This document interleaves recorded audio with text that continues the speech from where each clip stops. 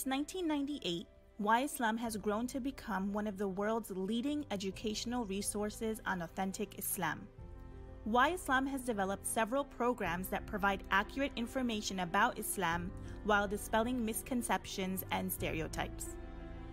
Over 10,000 hotline calls, 1.3 million annual visits to the Why Islam website, 500,000 likes on Facebook, 100,000 YouTube subscribers, 16.5 million views on YouTube, more than 300 shahadas a year, 20,000 free Qur'ans distributed, 500,000 brochures, information in multiple languages, hundreds of dawah booths and billboards across 50 cities.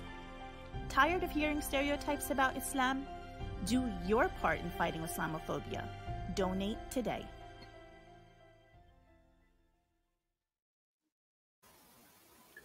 Bismillah wa salatu wa salamu ala rasulillah. I commence in the name of Allah subhanahu wa ta'ala. I send salutations of prayers and peace upon the finality of prophets and messengers, Muhammad ibn Abdullah sallallahu alayhi wa sallam, upon his family, his companions, and all who follow him in righteousness until the day of judgment. Beloved brothers and sisters, today we welcome you to, mashallah, a beautiful fundraising virtual event that we're having here online with you all. We told you to bring, inshallah ta'ala, your cups of coffee, and inshallah ta'ala, we have some amazing speakers who are going to join us, inshallah ta'ala. We have Sheikh Mohammad ElShinawy, we have our sister Mindful Muslimah, and our sister Hena Zuberi, alongside my co-host, brother or Professor Mustafa Hijazi, inshallah ta'ala. We're going to be discussing living the legacy of the Prophet Muhammad sallallahu alayhi wasallam, inshallah ta'ala. And we've broken this down into 4 segments: living the legacy according to a family, living the legacy in conveying the message of Islam, living the legacy with misconceptions, and living the legacy in terms of the ideal role model for men and for women, inshallah ta'ala. Assalamu alaikum, brother Mustafa. Wa alaikum assalam wa rahmatullahi wa barakatuh.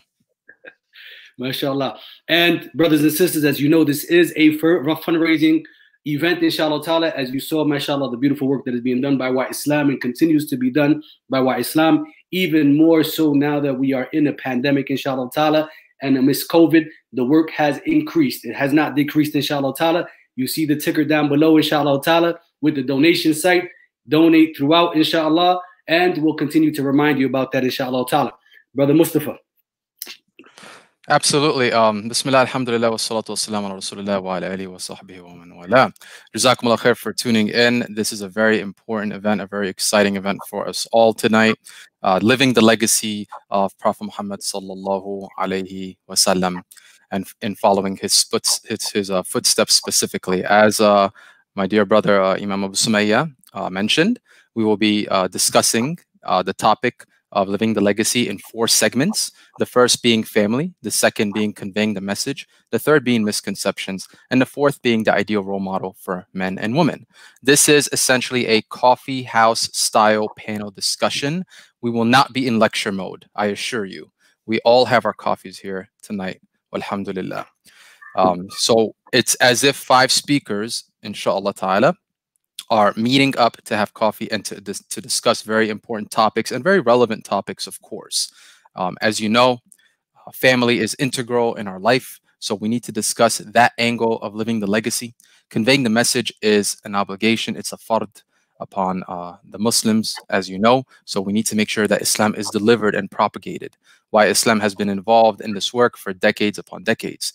Please do show your support tonight, and you can do that in many ways. You can do so by obviously donating, because donations are crucial for an organization to continue its progress and its work. In addition, you can also volunteer. Alhamdulillah, we have a lot of room, brothers and sisters. Volunteer, get involved in the hotline, get involved in the dawah booths. We have weekly dawah booths set up across New Jersey and other locations domestically where you can just join us, inshallah. As you know, there are many misconceptions out there, right? A whole lot of misconceptions. And so with that, we have 24/7 hotlines available, answering questions from non-Muslims. We have dawah training seminars and webinars that continue even in the midst of the pandemic, online dawah training, certifications, an upcoming National Dawah Academy, there's a lot to come, inshallah ta'ala, and a lot being worked on. Many exciting things to come. And of course, we'll also be talking about the ideal role model for men and women. The Prophet ﷺ was a role model for everyone, right? He was a mercy for all of mankind. Rahmatan lil alameen. And so with that, inshallah, bi'idhnillah, we can bring in the speakers momentarily, and then we can proceed with today's session, bi'idhnillah. So inshallah, we are bringing in Sheikh Mohammad ElShinawy, who is the religious director of Masjid Isa ibn Maryam out there in Pennsylvania. Assalamu alaikum, Sheikh. Wa alaikum assalam wa rahmatullahi. Thank you for having me. I'm glad you guys didn't give me the boot when you found out I forgot to bring my coffee. But I'm honored to be among you, and may Allah make it a blessed, beneficial evening for the presenters and the audience alike. Alhamdulillah. Alhamdulillah. I mean, Sheikh, if you have a bottle of water, that inshallah that could work too. I'll see if I can negotiate that with my family. Okay, inshallah. We're also going to bring in the sister Mindful Muslimah, alhamdulillah. And mashallah, she has an amazing platform. You can follow her at Mindful Muslimah on Instagram, Facebook, and the likes. Assalamu alaikum, sister. Yeah, you have to unmute yourself. I think you're muted. Yes. Yep. Sorry. Assalamu alaikum rahmatullah. I said I'm honored to be here with you guys. MashaAllah. Pleasure to have you here. Alhamdulillah. MashaAllah. So Brother Mustafa, inshallah ta'ala, I'm going to let you go ahead and open up for us, inshallah, and get us started. Absolutely. Okay, inshallah. So the first segment, as you all know, as we advertised, is in regards to family. Now, as mentioned, family is integral in our lives. You know, obviously, family is a part of our life. And as the old saying goes, family is treasure. So we want to discuss living the legacy of Prophet Muhammad sallallahu alaihi wasallam from a familial perspective, right? Meaning, why is family important? How is it important in relation to our deen, to Islam? And how is it tied to the message of Prophet Muhammad sallallahu alaihi wasallam? What has Prophet Muhammad sallallahu alaihi wasallam advised us in regards to following his footsteps in this regard, meaning, i.e., family? So I'd like to initiate this part of the segment with a question, inshallah. We'll start with our dear sister, Mindful Muslimah. Inshallah, sister, you're doing well this evening? Alhamdulillah, alhamdulillah.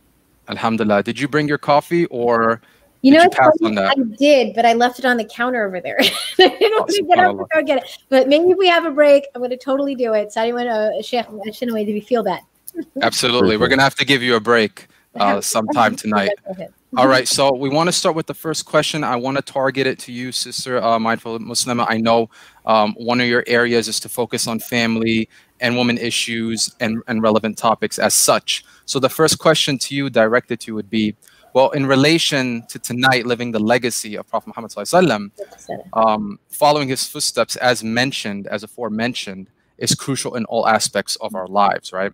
So what are some tips that you can offer for us tonight on how we can actually follow his footsteps in our daily lives when it comes to our family, inshallah? Yeah. Bismillah ar-Rahman ar-Rahim.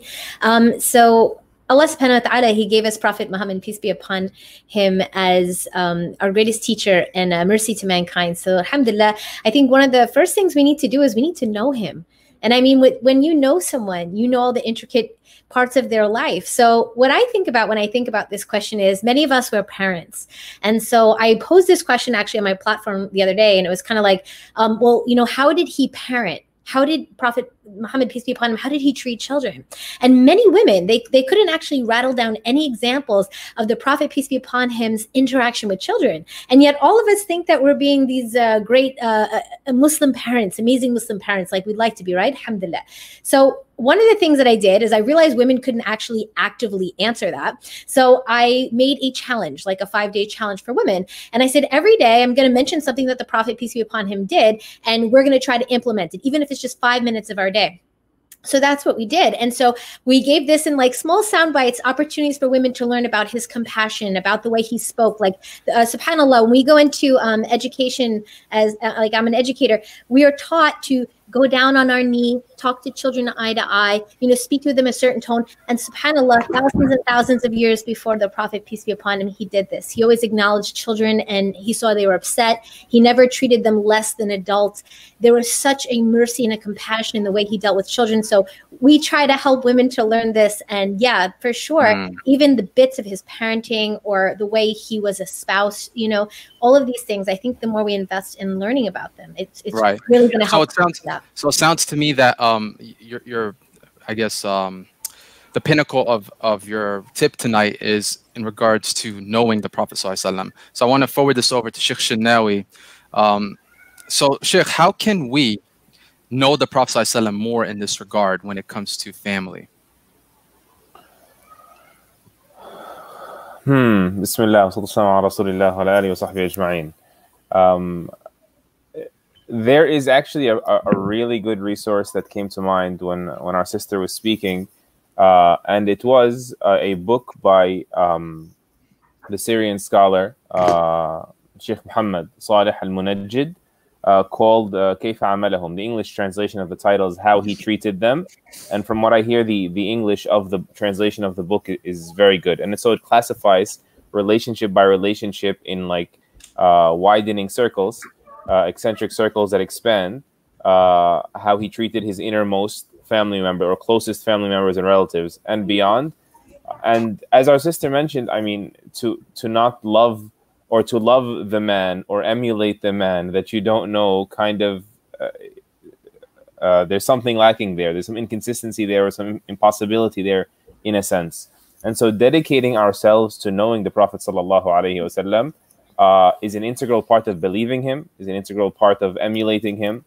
And it's almost too simple to be stated, but we don't want to miss out on the fact that it is quite possible that some of our information about the Prophet ﷺ is a bit selective, a bit superficial. And part of the reason for that is that we depend on others to frame for us a certain angle of his life that may or may not be accurate and may or may not be complete. And so to be invested in this, in studying the life of the Prophet ﷺ, there is really no way for you to understand Islam and the ethical framework of Islam and the book of Allah Azza wa Jal, the Qur'an, without the context of the life through which it was brought to us and shared with us. And so, of course, the Qur'an, the Seerah, and that book just came to mind in particular because it's in English and it resonated with me when she was speaking. It's an excellent resource. MashaAllah, tabaraka wa ta'ala. Really quick, I want to introduce our sister Hena Zuberi, who joins us as well, MashaAllah, who is a writer and editor with Muslim Matters. Assalamu alaikum, sister. How are you? Wa alaikum assalam wa rahmatullah. Jazakallah khair for having me here. Welcome, sister. Alhamdulillah.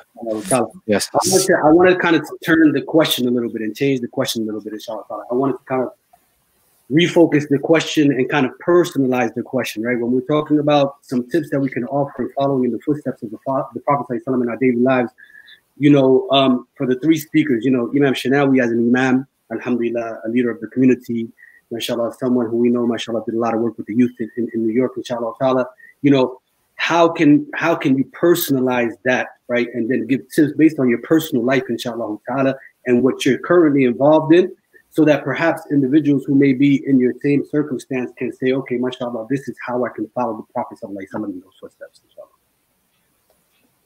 So this is back to me again? Are you guys cornering me? No, inshallah, we're gonna I just wanted to interject and kind of just just give a pointer there, inshallah, and then we're gonna move on. It is by showing people what it looks like to be a follower of Muhammad sallallahu alaihi wasallam in today's world. And we will never be able to do that on an individual level. And so maybe we should have a division of labor in the da'wah in general. Like the Prophet ﷺ standing for the oppressed, I am very inspired by what I see in passing. I can't be invested in it 100% the way our sister Hena Zuberi, for example, is invested in so many of these initiatives to bring awareness to what we're collectively responsible to push back against and advocate for. And what I saw in New York, just to be pointed with your question regarding the youth, it reminds me of something that, Ibn al-Qayyim said, that most people did not accept the Prophet Muhammad in their life because of the message he brought. That was like only Abu Bakr, because of how sensitive his heart was to truth, right? And then Khadija radiallahu anha also, not many people, even though more than Abu Bakr, but she saw it through his character. This man had to be the truth, right? And she testified to his great character behind closed doors. And then a wider layer of society accepted it through the proofs, which why Islam does, right? The proofs and the evidences and the miracles and so on and so forth. But the vast majority of people became Muslim at the end of the story, which is very profound. When they saw on the ground the accomplishments, the work, the fruits of this sacred message, of this wahi, the revelation. And so for us to embody, even if partially, segments of that genuinely is the greatest call you can make to the way of Muhammad sallallahu alaihi wasallam. So essentially making the proofs and evidences available, which inshallah to live them. And to live them as well and emulate them. So, and this is what we try to do as Why Islam as an organization, inshallah. We try to make dawah boots and informational pamphlets and brochures available to the general public. So please do support us in that regard, inshallah, as you may find the links shown. I want to go, I will go to Sister Hena in just a second, but I had a follow-up question for Mindful Muslimah real quick. So as Sheikh ElShinawy alluded, emulating the Prophet ﷺ is also crucial in this regard. But how do you deal with, let's say, family members or just general youth and others who may not have that motivation or that zeal or enthusiasm to even want to follow the Prophet? That's not an easy one. No one said it was going to be easy tonight. Oh man, I really need my coffee now. Where is it? So the thing is, first, there's a lot of issues with a lot of our youth or community that's been disconnected. And one thing I try to do is I try to first befriend and earn a trust, because when you have a good trust and a good relationship, even if with just the people around you, could be like coworkers, obviously male to male, female to female, whatever.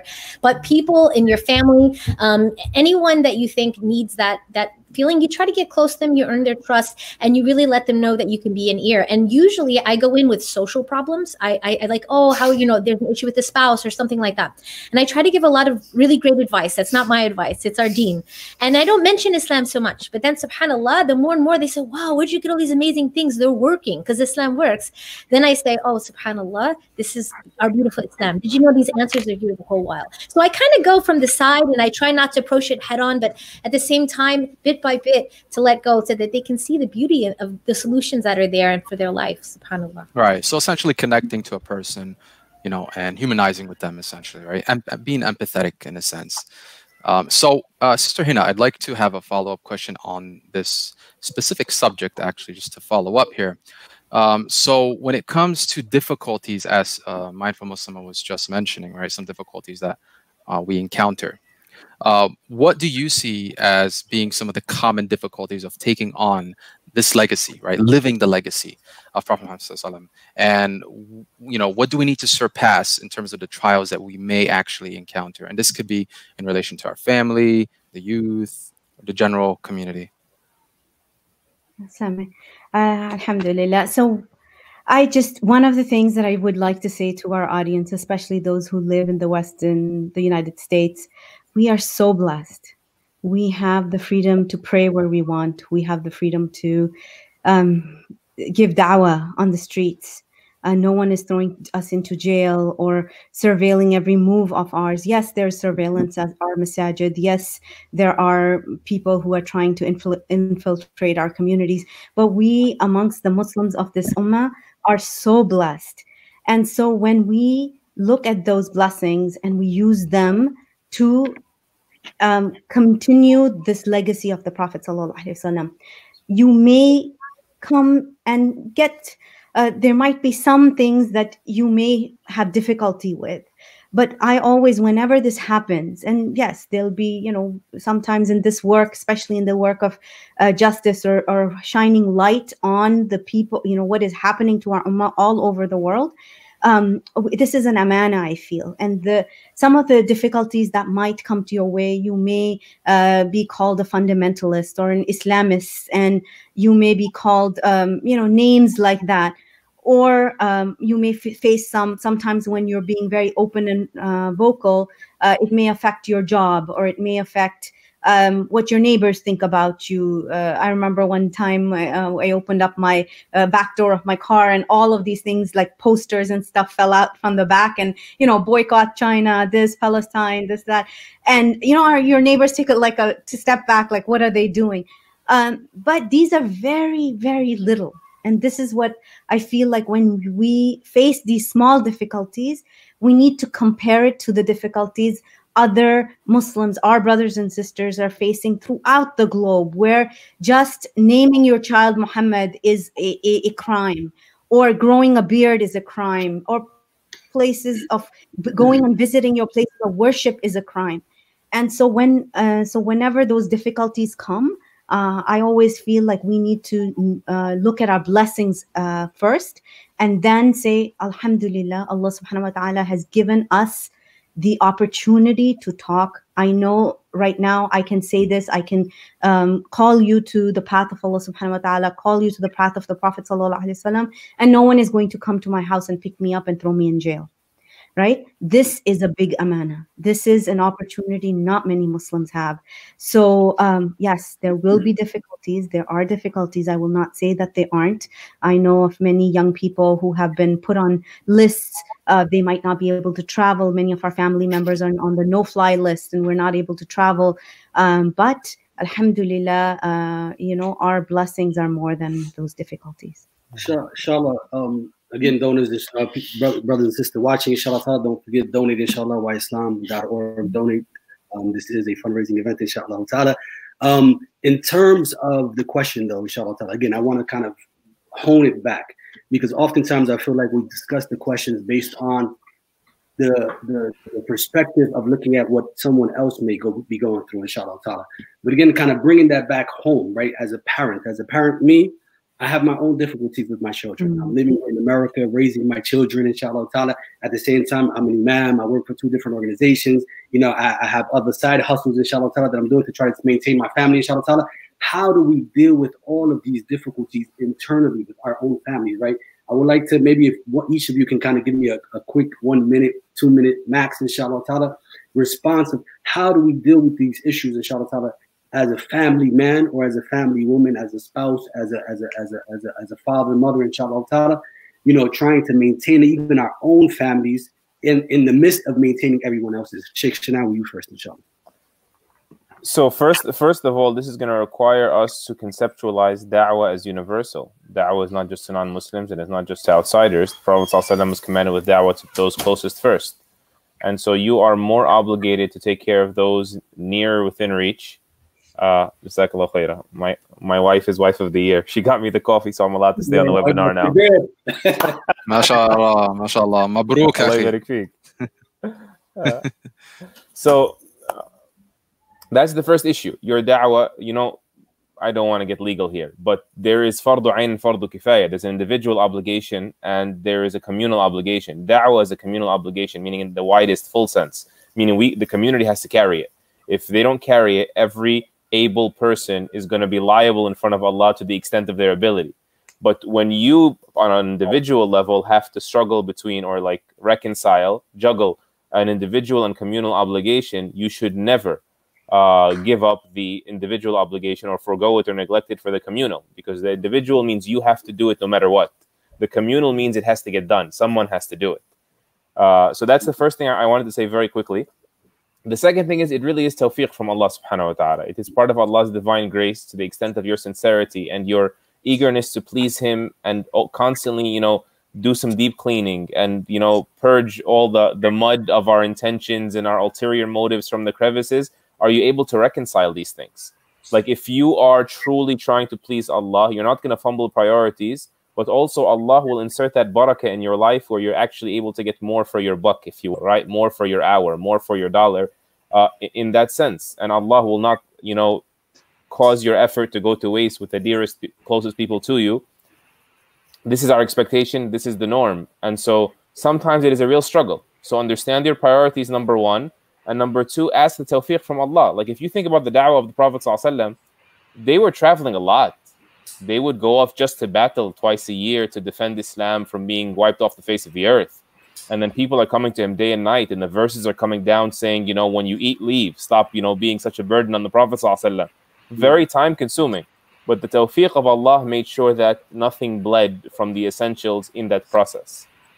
Mindful Muslimah, being, mashallah, having the Instagram page and going out there and doing the lives, inshallah ta'ala, and having babies in the background and the kids in the background, and from them not doing the CNN moment and jumping on you, inshallah ta'ala. You know, this is all part of the difficulties, right?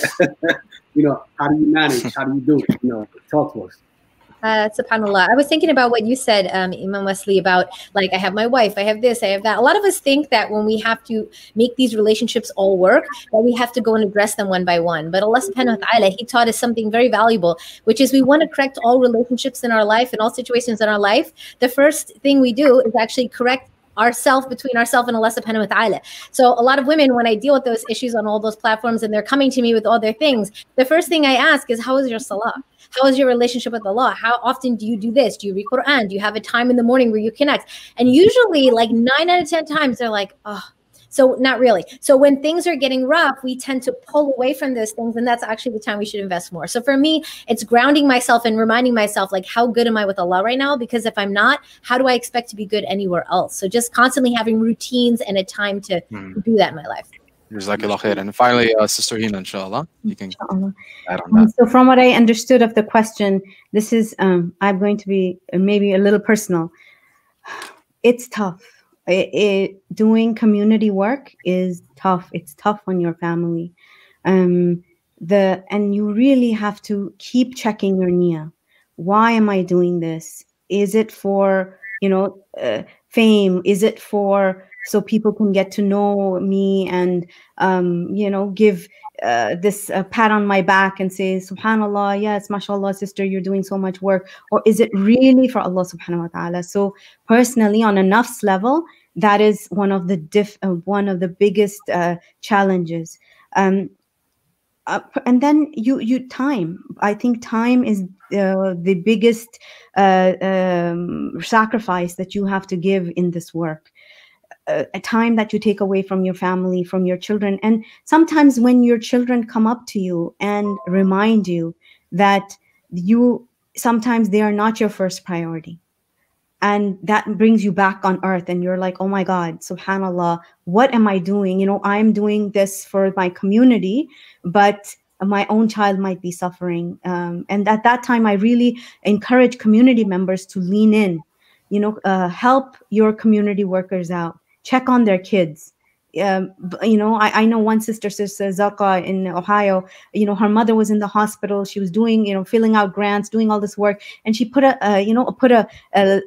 post out on her Facebook page. And she said, I would love it if someone would deliver food to my house today. I haven't been able to cook for 3 days because so much work I've been doing.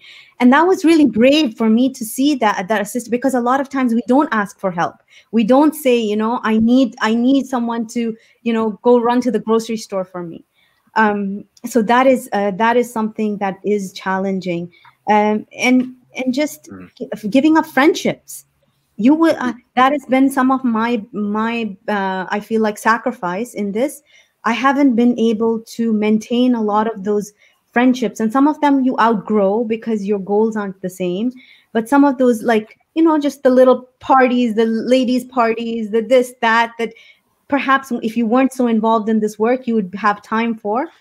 You don't have that isn't a priority. So to find ways to still connect with your friends on a soul level, So that's what those challenges. Yeah, and I think that's important. I think that remembering what tasimu bihablillahi jami'an, holding on to the rope of Allah, all of us together. Basically, we are one big family, and we need to check on each other, inshallah ta'ala, all the time. We're going to go to a short commercial break, inshallah ta'ala. Brother Yasin, inshallah ta'ala, please take us to that commercial break. There are millions of things around me, each with its own purpose. As a human, what is mine? Why am I here? Really, what is my purpose? Do you have an answer? Call now, 877-YISLAM, or visit www.yslam.org.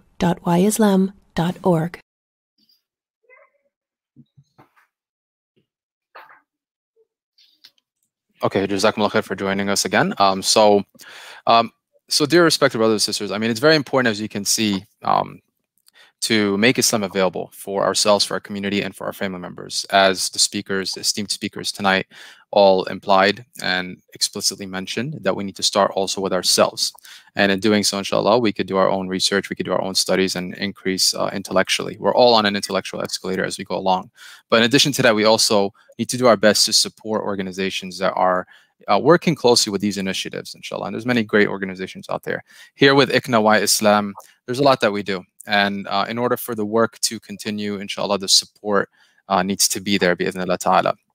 And so we have donation packages tonight, inshallah, that you all can help support. For instance, there's a 5K sponsorship available where you can actually donate to have a Why Islam billboard established. You may have come across these billboards on the highways and some locations here in New Jersey or your locality. But if you haven't, you can certainly search them up online. They offer very appealing and intriguing messages about the truths of Islam, basically providing an intellectual and compassionate case for Islam on a given topic, of course, in relation to misconceptions and theological discourse and many other matters. As you can see there, we have a 1,000 sponsorship package for the hotline. We have a 24/7 hotline. It runs day and night. Oftentimes when we're giving dawah on the streets or at a street fair, for example, or some convention, we will have people join or point them to the hotline, inshallah, so they can have further questions answered. You have, for instance, if you want, you can sponsor by providing the package of the YouTube ads in relation to $400 there. So $400 would give you a YouTube ad, inshallah. And then we have many other things. So you can actually sponsor an entire dawah booth. A dawah booth is $500. So a lot of this is, you know, it's achievable. And I would say also, you know, it's affordable, bi'idhnillah ta'ala. I mean, you can also have recurring payments if you like. So all of this is as found on the link there, whyislam.org/donate. Please do donate generously with Why Islam, and there are many things that you can donate to as alluded. Imam Abu Sumayya, if you want to add, inshallah, you may. Otherwise, we will be going to the next segment very shortly.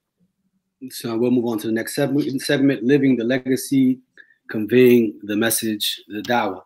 So Sheikh ElShinawy, inshallah ta'ala, the first question I'm going to pose to you, inshallah. Christians believe that Jesus is the Son of God and the Messiah. They also deny the legacy of the Prophet Muhammad sallallahu alaihi wasallam. How do you feel we as Muslims can present the Muhammad sallallahu alaihi wasallam in a manner that appeals to Christian theological discourse? Should there be more of a focus on his message, his character, actions, or lifestyle?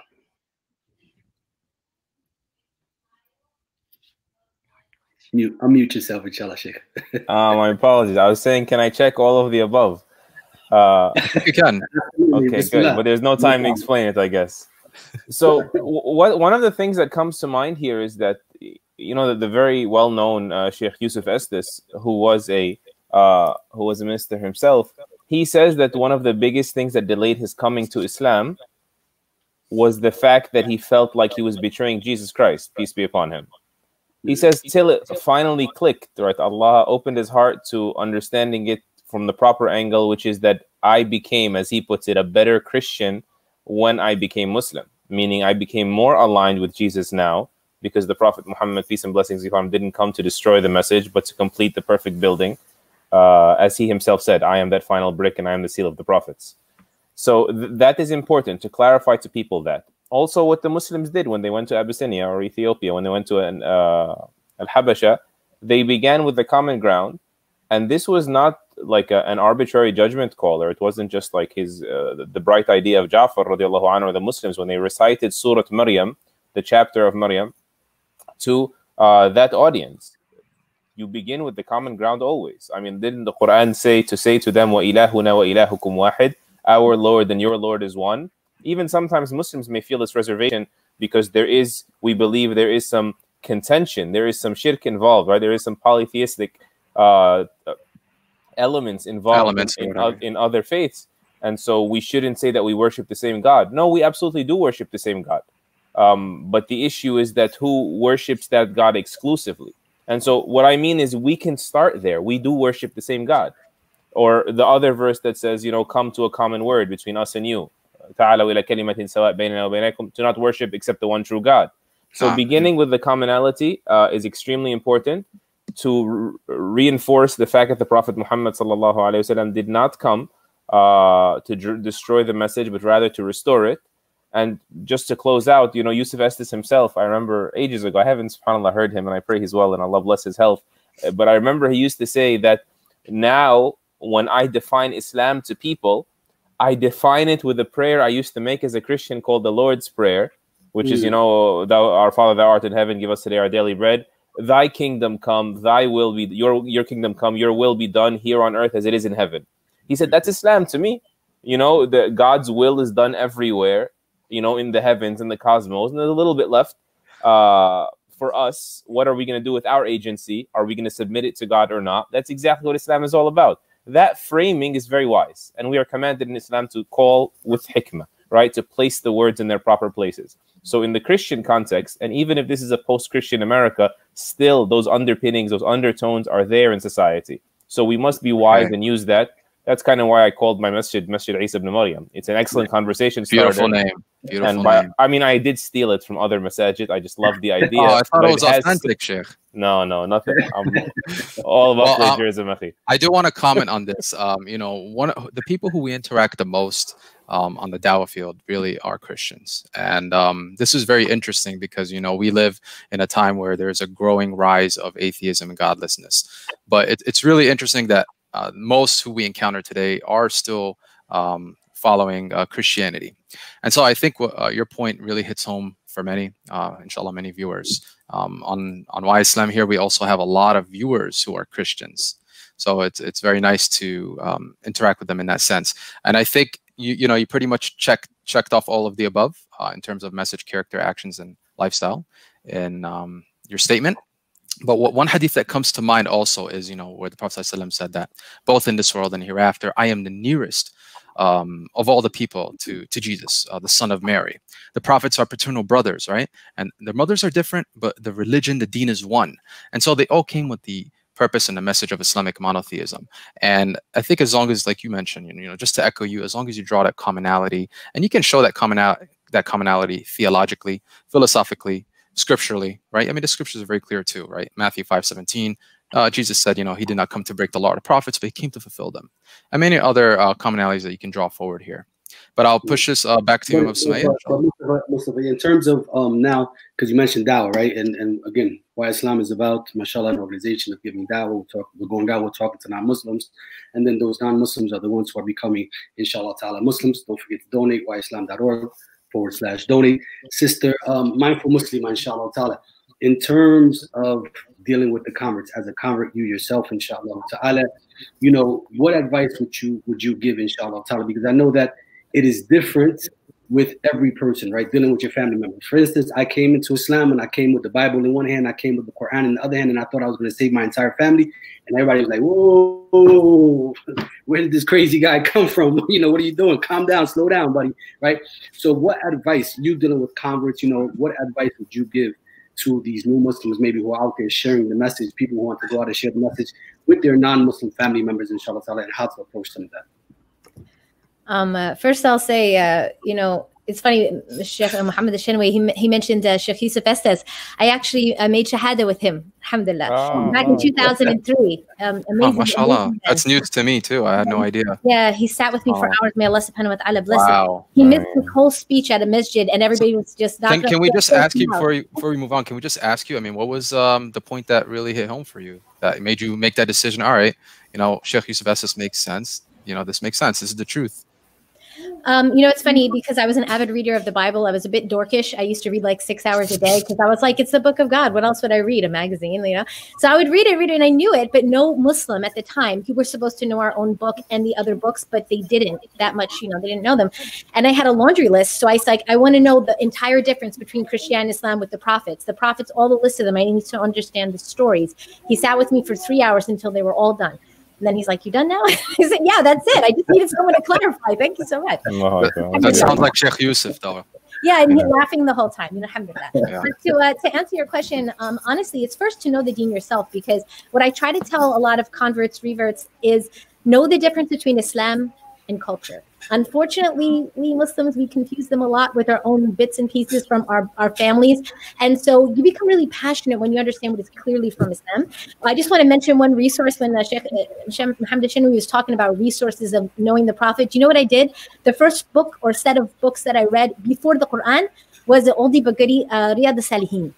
When I read Riyad al-Salihin, I was so confused. I would see women outside. We're not supposed to be loud. They're cackling and loud. Not supposed to wear these big makeup and jewelry. They're doing that. Everything, I was like, what? This doesn't, you know what? What did the Prophet do? How did he do every single thing? Let me just study that. I can't go wrong.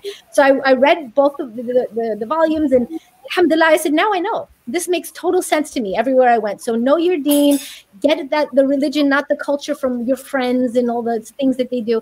And alhamdulillah, then you can speak with confidence. And when your family says things, it doesn't hurt as much, because, you know, they just don't understand. And I understand who I am, and you don't get frazzled. But if you don't know your deen and you don't know your position, then it can affect you a little. So I would just suggest that. No. Sister Hena, inshallah ta'ala, I want to switch it up a bit, inshallah. What does the role, or what role does the media play in conveying the message of Islam and reminding Muslims of our purpose? How can we use social media, the internet, and everything else connected to that responsibly for the purpose of dawah? SubhanAllah, great question. You know, it's a tool. And just like any other tool out there, you have to use it wisely. You have to make sure you know the pros and cons and sort of read the manual before you get on there. Social, you know, a lot of times, especially as we're talking to our children, we talk about social media, the pitfalls of social media. But honestly, a lot of the most amazing people that I've met in my life, some of my closest friends, have been because of social media, getting together with these writers all across the world who took up their pens and write on a consistent basis for years, representing the thoughts of normative Islam at a time when not many people were doing this. And that's how Muslim Matters was formed, because we saw that a lot of there were progressives, you know, quote unquote, and other point of views out there for Muslims, but no one really talking about what normative Muslims thought and how they worship. So that was something. What else I'm seeing, and I'm really glad for this trend, is that a lot of now Muslims are sending their children to study journalism, to write for mainstream newspapers. So this is really important. We need people who can write with nuance, who are not framing us in this very Orientalist way.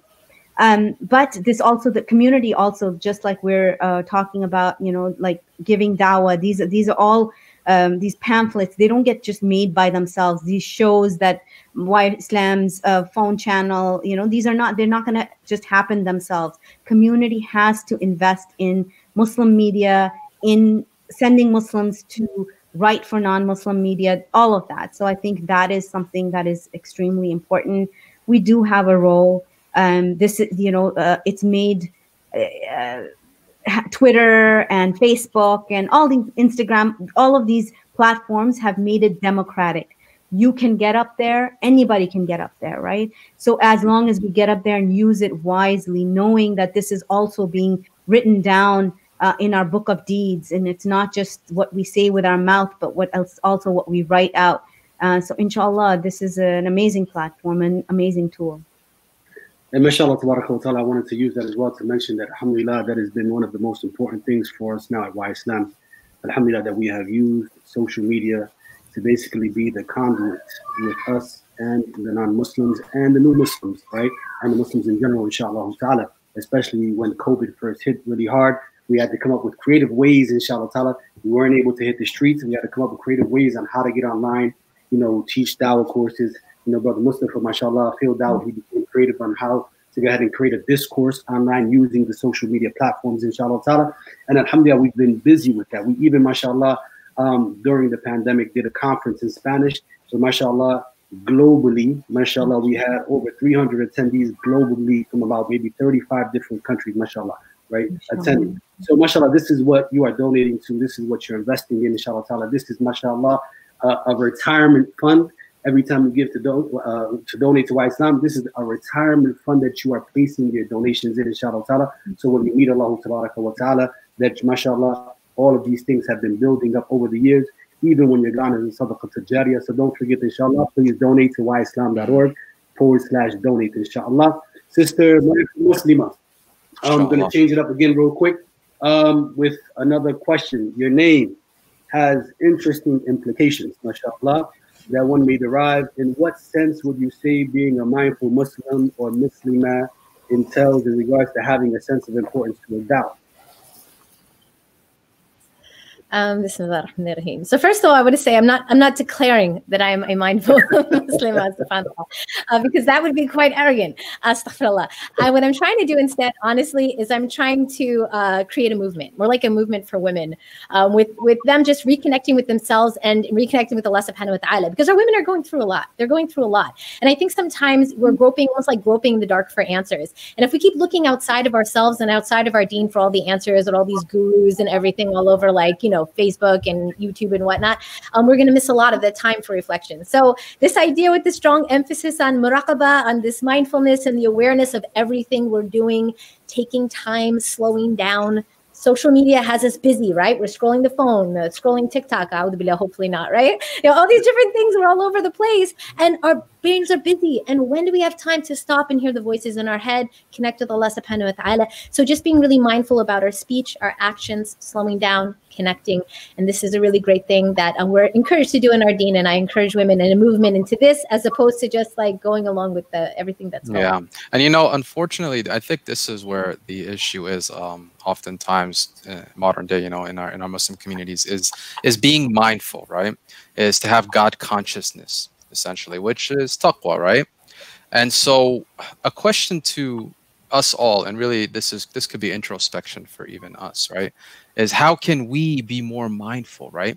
What are some things that we can do? What are some things that we can be involved in? What are some thoughts that we can keep reflecting on that would essentially keep us mindful of Allah subhanahu wa ta'ala, right?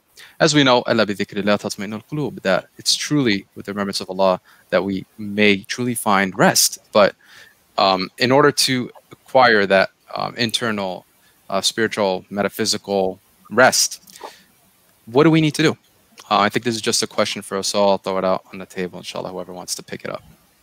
So I'll jump in very quickly. I was actually asked this question by Rutgers, members of the Rutgers MSA on a webinar 2 nights ago. How do we become more mindful, and is it permissible to meditate in Islam? Interesting. Meditation is fine. I'm sorry, go again? No, I said people ask that a lot, so please do go ahead and address that. And this speaks to the need, right? This speaks to people feeling like they are a shell of themselves, that something's off. And there's nothing wrong with meditation so long as the mode or the form, the modality is permissible. It doesn't involve an intoxicant, or doesn't involve, whatever it is, or squandering religious duties, or using whatever would be unlawful in Islam. But the idea that what sprung that question was me actually taking a jab at Thanksgiving.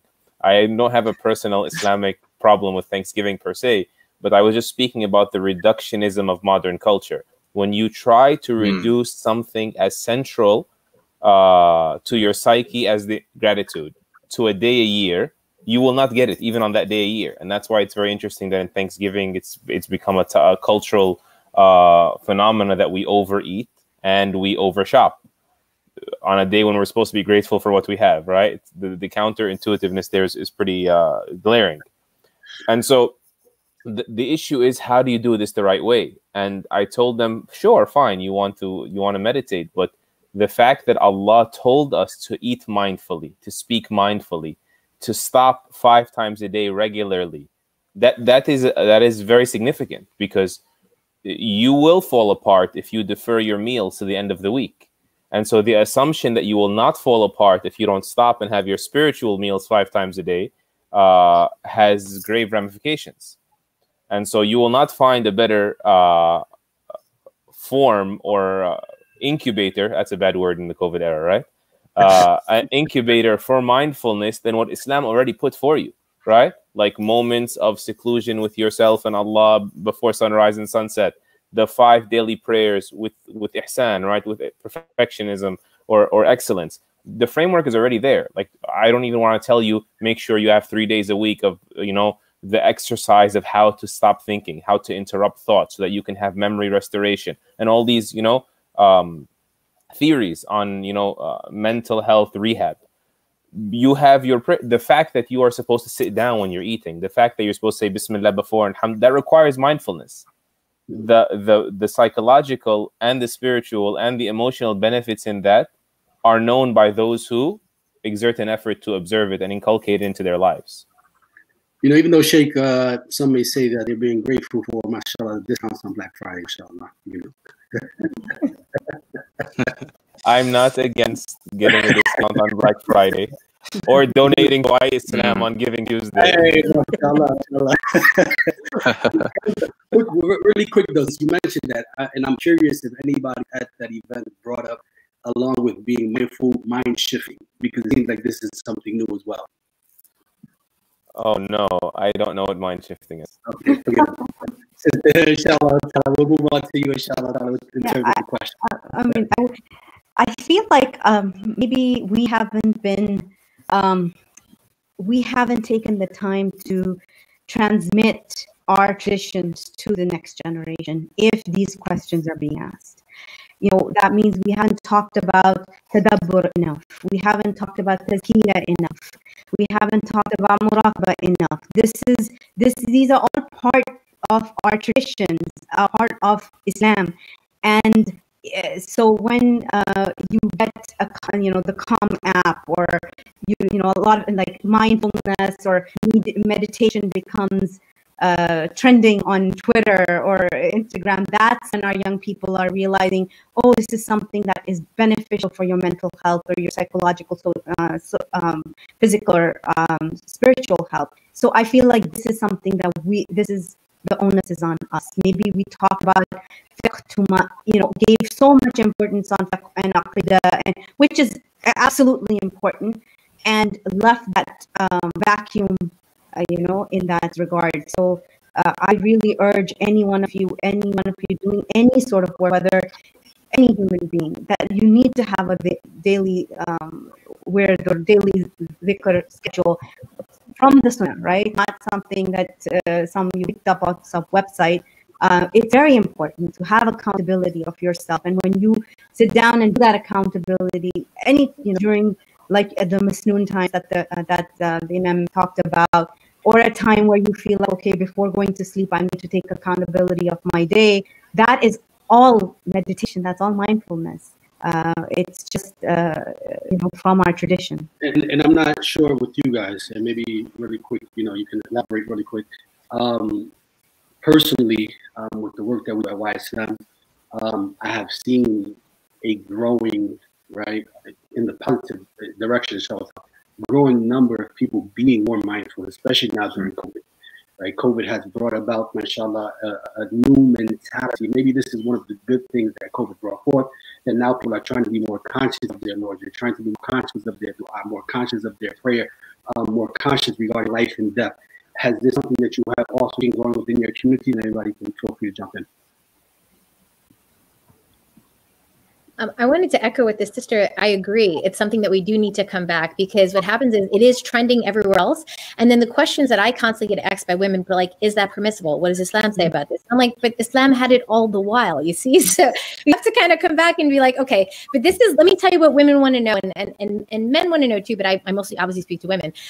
They want to know how. Okay, so like if I was going to be mindful, like what would that look like? So then I have to go ahead and like show them, well, morning routine, it might look like this. So if you made a schedule, they want the actual literal how-to, because many of them so I think it behooves us not to start create these resources out there that lead our people back to how in the Islamic sense. And I think it's really, really something they're craving, because they start to see the benefit. And yes, with COVID, like not all gifts come wrapped in a bow.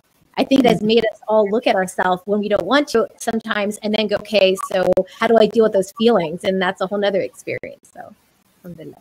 Inshallah, we want to remind everybody, inshallah ta'ala, please feel free to ask any questions regarding the segments that have been going on so far. We ask that any questions that are asked, inshallah ta'ala, that they be related to segments, inshallah ta'ala. And we can go ahead and share those questions throughout the segment to the panelists, inshallah ta'ala. We're going to take another commercial break, inshallah ta'ala. Brother Yasin, if you can go ahead and bring us to another commercial break, please. There are millions of things around me, each with its own purpose. As a human, what is mine? Why am I here? Really, what is my purpose? Do you have an answer? Call now, 877-YISLAM, or visit www.yslam.org.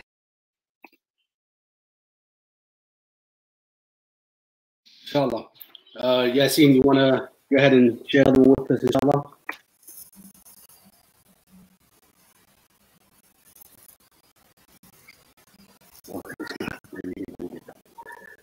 Bismillah. So inshallah ta'ala, we are coming towards our third segment, inshallah ta'ala. We wanted to remind everybody, inshallah ta'ala, you've seen, alhamdulillah, that Islam is extremely active, brothers and sisters, inshallah ta'ala. You know, we have the different levels that Brother Mustafa and Hijazi have already mentioned in terms of donating, inshallah ta'ala. I wanted to remind you, as the National Hispanic Director as well, alhamdulillah, we have a very, very active Hispanic department. We have a large task in our hands. We know that the Latinos are the largest, inshallah, minority ethnic group entering the fold of Islam, alhamdulillah. And mashallah, we are very busy, mashallah, across country. Forget about just the United States. We're busy in the United States, alhamdulillah. We have the 800 number, 877 number, where people are calling in and asking questions. We have numbers in Mexico, inshallah ta'ala. We're doing classes, you know, across the country for different people because, mashallah, they don't have resources that we may have here in the Americas, inshallah ta'ala. As well, mashallah, we are actively putting out billboards, not only billboards, but we have actually bus stop ads that are being done, inshallah ta'ala, so that some of the most, mashallah, you know, busiest areas, we just did a bus stop ad in Union City, right before you enter New York City. You have thousands of people coming off and getting onto the bus at that point, alhamdulillah, and you see the beautiful Why Islam ad, inshallah ta'ala, asking people to call and donate, or asking people to call the Why Islam number, inshallah, in terms of if they have any questions or need any information, inshallah ta'ala. As well, mashallah, we have dawah packages that are going out all of the time, mashallah. People are always calling in, organizations are always calling in, asking us to go ahead and send them packages, inshallah ta'ala, so that they continue to give the message of Islam. So when you're, mashallah, investing your funds, this is what you're investing your funds in, inshallah ta'ala. You're investing your funds in resources, physical resources. You're investing funds in human resources are going out to do that work for you, inshallah ta'ala. And as the Prophet sallallahu alaihi wasallam said, the one who leads someone to good will get the same reward as the one who does that good. So if you can only imagine, mashallah, the people who have taken shahada because of the dawah packages that are given away, the people that take shahada because of the Qur'ans that are given away. This is another, mashallah, donation that you can give. If you donate $50, mashallah, you sponsor, you know, 25 Qur'ans. If you donate $100, you sponsor 50 Qur'ans. If you donate $500, you sponsor 250 Qur'ans. And mashallah, these are being given out all of the time. And people often say after they receive this book, mashallah, they call the hotline number, they say, read the Qur'an, alhamdulillah, I want to take shahada. I want to be a Muslim. I believe what's in the Qur'an. And mashallah, it could have been your dollar that was used for, inshallah ta'ala. And you never know where that can go. I don't like to use myself as an example because I'm probably worst of examples, especially amongst, mashallah, all of the beautiful speakers that are here with me. But mashallah, 23 years old, someone dedicated just a little bit of time to call me to Islam, alhamdulillah. And mashallah, I became a Muslim, alhamdulillah. And this individual who called me to Islam for 20 years, I have not seen this person. I don't know if he's alive, may Allah have mercy on him. I don't know what's his status, but subhanAllah, everything that I have done in my life that I ask Allah to accept from me, in terms of sending kids on Umrah, you know what I mean, doing dawah with Islam, helping to establish one of the first masjids in our era and time for the Latino Muslims, all of this, subhanAllah, goes on that scale and he is rewarded, right? So the work that we do here is an investment. It's better than Roth, it's better than 401k, it's better than any other investment plan that you can invest in. It is residual income with Allah tabaraka wa ta'ala that, mashallah, you will definitely receive back, inshallah. So, islam.org/donate, inshallah. We also have people online. If you want to call in and make that donation, 1-877-Y-Islam. We have live people ready to pick up your phone call, inshallah, and make the donation process that much easier for you. But Mustafa, take it away. Inshallah. I think we can go for another Q, inshallah. Absolutely. Brother Yasin, please. Do you feel like American Muslims don't contribute to society? Are Muslims a threat to America? Did you know that Muslims have always been an essential part of America? Morocco was the first country to recognize the United States in 1777. 20% of slaves were Muslim. Thomas Jefferson had the first White House Ramadan dinner in 1805. Muslims fought alongside George Washington against the British. 10% of all physicians in America are Muslims. Over 7,000 Muslims serve in the armed forces. In 2016, in New York City alone, Muslims owned an estimated 95,816 small businesses and created 176,744 jobs. Don't believe the fake news. Get the facts. Call 877-YISLAM today. You deserve to know.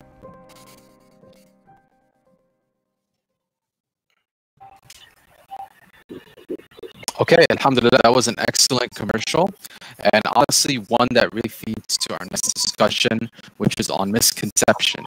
So as you guys know, misconceptions are still out there about Islam. The religion continues to be hijacked and misconstrued to the general public. And for this reason, it's very important that we demonstrate an accurate and compassionate and intellectual case for Islam to the wider community. So, unfortunately, there's ongoing talk and discussions by critics and Orientalists and Islamophobes and many others who perceive Islam as barbaric, as backwards, as alien, right, as something that doesn't belong in the West. And with that, most of the attacks I have seen, at least from a dawah perspective or field dawah perspective, had to do with the Prophet Muhammad himself, his lifestyle, and basically maybe his marriages, and maybe his specific actions, and so on and so on, referring to hadith sources and what have you. So in order for us to rid of such misconceptions and to teach and educate the mass about the true, authentic, original orthodoxy message of what Islam is and the seerah and the biography of Prophet ﷺ, we need to make sure and we need to ensure that we make such informational pamphlets on those topics available on a large scale. You can imagine the amount of resources that would be involved here and the amount of support that would be involved to do such thing. So again, we ask you all, inshallah, to help and to donate this initiative. Any funds that you apply are fully applied for the purpose of dawah, to print these brochures and messages on all those various topics, inshallah. So we want to get into the first question. I'm really excited about this one. Sheikh Hijazi, you already know what's coming, but basically, I can't get over that video that went viral some years back. It was all over YouTube, Facebook. I think it was on One Path. You know, it really caught fire. And basically, in that video, you had mentioned you spoke of a professor from New York City, right? You left out his name. And this individual, this professor, left atheism for Islam, subhanAllah. And he did so after reading the works of Muhammad Iqbal, rahimahullah, the Muslim theologian. And he quoted his statement specifically where Iqbal said, "Sure, you can deny God, but how do you deny Muhammad sallallahu alaihi wasallam?" Now, of course, considering that Islamophobes and critics and Orientalists constantly attack Muhammad and his lifestyle and so on, can you, from that angle, expand on the profound message of that statement and how it relates to living legacy of Muhammad, and also how we can demonstrate the true and authentic message of Muhammad and who he was, who he truly was? That's way too much for 2 minutes, but go for it. Do your best. I really just totally disabled all the thoughts I had lined up. Every time you added the question, I was like, I forget it. I tend to do that often. Let me act like there's an internet connection issue and sign out. I'm notorious for that. So, Bismillah, in all honesty, you know, as I always quote Nursi as saying, you know, one of the great forefathers of like modern Turkish Islamic reform, we are more in need of building what's absent than destroying what's present. And in this regard, that means, you know, spreading more correct information about Islam and the Prophet ﷺ in particular, for your question, the Prophet ﷺ in particular, then responding to the doubts. You know, actually, let me personalize this because people don't want to. Sister Zuberi is going to deny this, but it's true. That years ago, I was responding to something that was trending. It was a social justice issue of sorts, had something to do with gender theory. And she was, alhamdulillah, she was the editor and filter for the paper. And he said, Sheikh, just brace yourself and please, like, just take this with a grain of salt. I don't know if she remembers. And she just totally roasted me. Okay? She said to me, why are all the imams checking out of the project, as she actually mentioned earlier, of making sure there is no fumble in our very rich, very complete tradition, and just getting on to this other issue? And I don't know, maybe it's the juiciness of controversy. I can't really, you know, absolve myself if they had a clear intention. Maybe it's just my immaturity, like the impatience of thinking there's a quick fix to all these ideologies that are hijacking our community. I don't know what it was. But yes, I was. And ever since that day, she doesn't know this. I've said the story 1,000 times to people. That Sister Zuberi totally solidified for me where I want to be my da'wah. That there has to be like a division of labor, and there has to be some people that are almost, obviously not irrelevant, but almost, you know, blinding themselves from the passing incidentals, the objections here and, you know, controversies there, and just focus on the timeless fundamentals. What is the reality of our deen? What is the reality of our Prophet ﷺ? And there is no shortcut, so that's actually what really works. You know, this is the only way to build immunity for the Muslim and appeal for the non-Muslim to see Islam.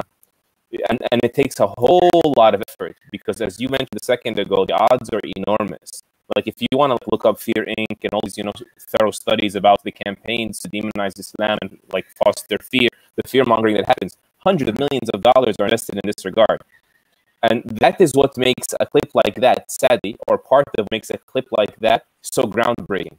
You know, like, oh my God, the Prophet Muhammad changed the world. Yes, of course he changed the world. Anyone who knows the facts, there's like such a disparity between first and second place. Nobody came close to the influence, never, let alone being a positive influence on the planet, like the Prophet Muhammad ﷺ.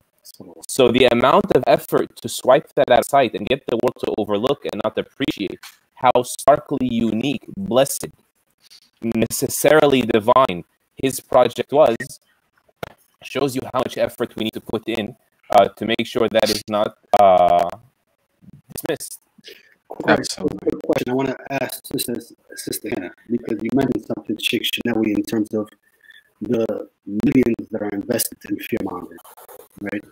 And I find that in terms of the Muslim community, we have yet to reach the pinnacle and the height of the understanding that we need to invest in similar things, right? In terms of media and content and creation, all of these different things. What is your opinion in terms of that, Sister Hena, especially, mashallah, with the great work that you guys doing at Muslim Matters? Do you think, mashallah, if we invested more in these type of things, alhamdulillah, we can, mashallah, begin to combat what needs to be combated? And how difficult has that been for you guys? Definitely. I really truly believe that Muslim media needs to be supported. And I'm not just saying just for the platform we do.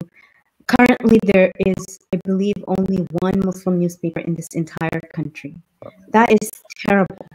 That statistic is just the, you know, so many small newspapers have just shut down. These were papers that gave not only covered our history, but you know, 100 years from now, if people read the history of Muslim in the United States, they won't have what are they called?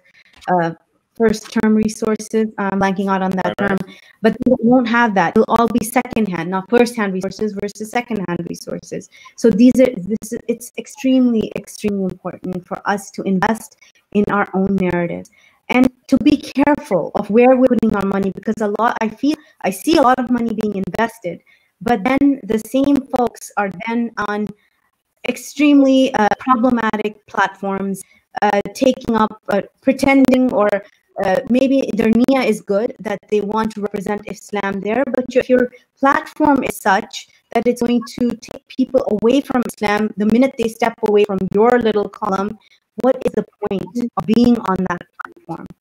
But more than that, one thing that I have learned subhanAllah, ElShinawy, Jazakallah for sharing that. That made me step away and have like a little bit of cry out there. Shinawy is really good at that, by the way. MashaAllah. One of the things that in my maturity too, when we start off, like we're at a different stage in our life, and then you come to it's been doing this more than a decade. One thing I've learned, I never thought I'd be sitting on the same table with some of these Islamophobes. I used to think it was a waste of time. It was a waste, why would I be, even a lot of my work recently has been at the Capitol. I remember the first time I walked into Ted Cruz's office, I was like reciting the Ayatul Kursi, like, subhanAllah, like over and over again. But one round, like for example, I'm sitting on this round table right now called the International Religious Freedom Roundtable, and there are many, many people I recognize that this person called XYZ, said something horrible about them, or that person turned our work and called us all these names. But now when we're sitting there, and for example, right now we're working on what is happening to Muslims and Christians in India under the Hindutva ideology. So the platform is the same, right? The issue that we're working on is the same. And being able to be our authentic, true, our Muslim selves, and be with all our Islam, with the entire prophethood, with everything that's problematic to these people, and still being on the same table with them, because now here we have a common enemy. I don't think I would have done that 3 or 4, 5 years ago, but now I'm realizing how important it is, because we've been missing on those spaces. There are people who are not sincere to Islam who are at that table and sort of make them stronger in their attacks against us. How are you going to attack me when you yesterday were sitting on the table talking to me about a third enemy, right? So this is something that I feel like in my maturity. Yeah, that's definitely inconsistent. Thanks for sharing that, Sister Hena. As we're going on with this segment of the program, what comes to mind is how many misconceptions are really out there, and the fact that dispelling them is crucial. And so we need to be involved in dispelling this and support organizations that do so. So again, just a reminder, please support the organization, brothers and sisters, and donate to the best of your ability. And really what comes to mind in addition to that is I'm thinking about the non-Muslims that are seeing our program right now advertised and running live, and they're looking and they're living the legacy. They're looking and they're seeing, living the legacy of the Prophet. And to them, what comes to mind probably is, A'udhu Billah, this pedophile, this such and such person, and they bash the Prophet ﷺ. So, and one of the things that they like to target, for example, in marriages of the Prophet ﷺ, his marriage to Aisha, the marriage of Aisha issue comes more often than I would say any Muslim would like to know of. I mean, it's just extremely common. A lot of my debates, you could say, with critics have to do with that issue.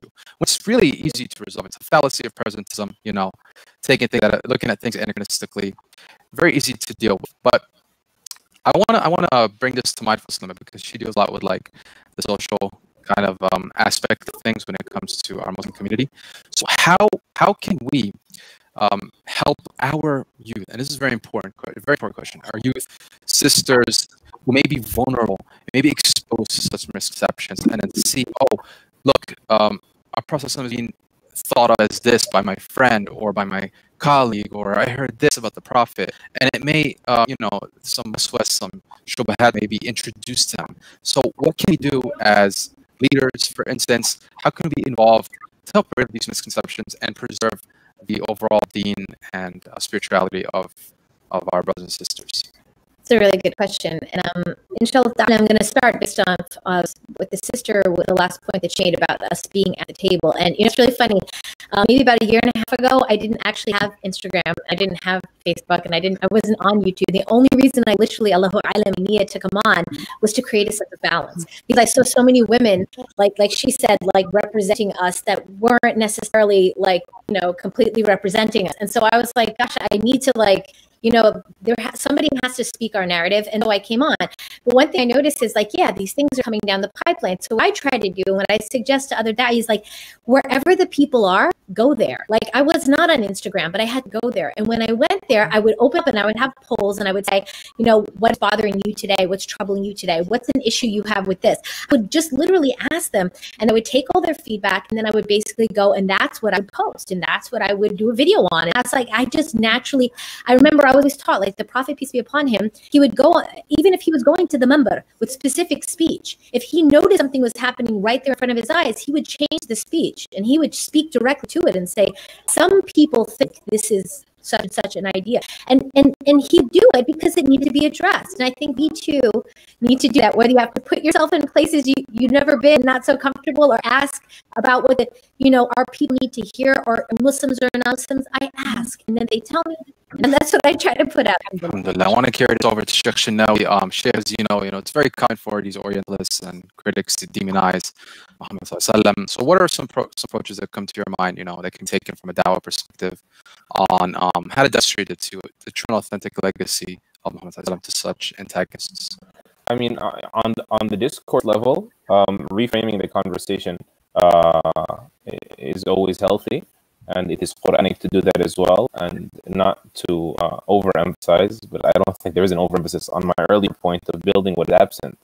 Some people, many a times they say, okay, you can't prove the Prophet, therefore there's no God and there's no religion. And these have nothing to do with each other. These subjects, right? And so to bring it back to the oneness of Allah subhanahu wa ta'ala, and God clearly is wise. Look at everything around you. Clearly is purposeful, or else he wouldn't have endowed his creation with purpose. So what is our purpose? Is it wise to create us and not give us purpose, or not communicate a purpose to us? So where's the communication? This is very important. One of the beautiful stories I heard in this regard, and just you mentioned Aisha radiallahu anha, Sheikh Sulaiman. Of course, many of you probably know Yaqeen Institute. Hopefully this is not like shameless plug. But they work to address these head on in different ways, right? Dismantling that is a part of that. Cultivating conviction is another that I'm more invested in for reasons I just mentioned. But these are all different ways to approach that. But the story he mentioned is that after he gave a talk at some southern, I believe, university somewhere, he was told that I agree with everything in Islam except the marriage to Aisha, radiallahu anha. This is just, I cannot wrap my head around it. And so he refused to engage her in that conversation. He said to her, okay, point taken, let's not jump there. What do you know about Aisha besides her age? And beautifully, I mean, the clip might be around. Anyway, it is around. I remember being in attendance when he was mentioning it at ICNA. And basically, at the end of this story, when she realized and learned who Aisha radiallahu anha was, that question became nonsensical to her. She didn't even need an answer for it anymore. She got to a point where there must be an explanation. Because I can't, even if I don't have an answer to this, there are bigger questions that arise regarding how in the world is not a prophet. How in the world did God just leave us like this? How in the world is she such an amazing figure that contributed to the legacy of this ummah so much, and so on and so forth. So ultimately, when she learned about who Aisha radiallahu anha was, not only did she become Muslim, but she named her first daughter Aisha. Radiallahu anha. That's beautiful. And so the same thing, when someone has an issue with the Prophet himself, knowing who he is, puts him at a place where, okay, it's other stuff, there must be another explanation to it, because you've worked past coming to the table with what they call a hermeneutic of suspicion, right? Like you're reading everything in the worst positive light. And so that's what you want to do. You want to reframe the conversation to build from the ground up, so you're systematic in how you're able to analyze things, because interpreting something is an extension of conceptualizing it. And so to develop a concept that's base is how you get people to the proper evaluation of the end item on that list. Yeah, and pre-framing of the Allah process. knows the best. And pre-framing the process is something that continues to happen. This comes to mind how Hamza Zordsis, who we all may know, he coined it very well, and he said, for such folks who perceive the Prophet in such a negative light, for them they're wearing a red lens in a sense, right? They don't have the same lens that we do. So if they were to be informed of the Prophet for who he truly was, because they don't know the Prophet, right? They don't know him. If they were to know him for who he was, lifestyle, his seerah, his biographies, his actions, and so on, then knowing the person would rid of the misconceptions automatically. Just like he mentioned, the sister didn't even need an answer for the Isha contention. It just ultimately made sense because she came to learn about who the Prophet was. And I'll get a little personal with this and move on.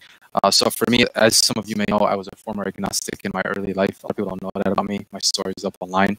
But I had my own doubts in the past. And some of these issues I tackled with as well. Probably why I'm involved in dawah in the manner that I am today, to rid of such misconceptions, to some of which I held myself. But I held a very theophilosophical position or a paradigm in how I evaluated prophets and truth in general.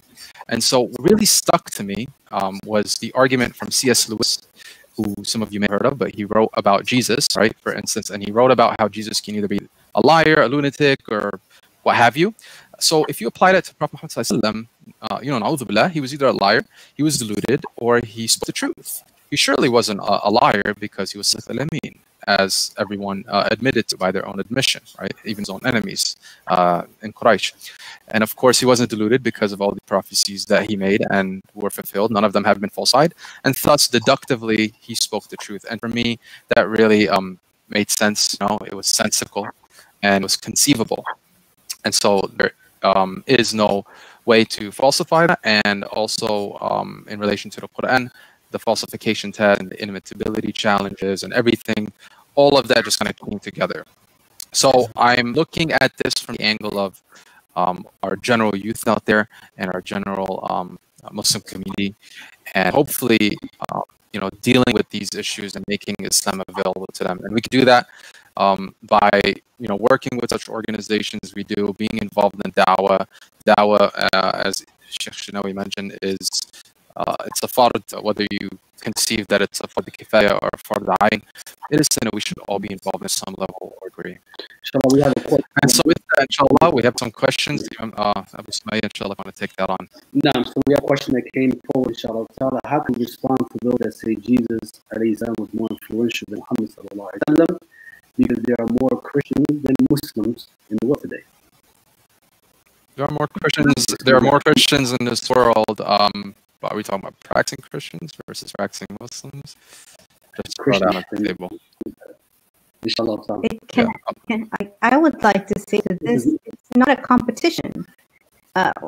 We love all the prophets, and subhanAllah, this is the Prophet sallallahu alaihi wasallam himself loved Isa alayhi salam. That was, his brother, his soul. They're soulmates from Jannah who were sent down to us. So this is a facetious question. The original Christians were Muslims, So I feel like this is something that it's not, I don't think it's a competition.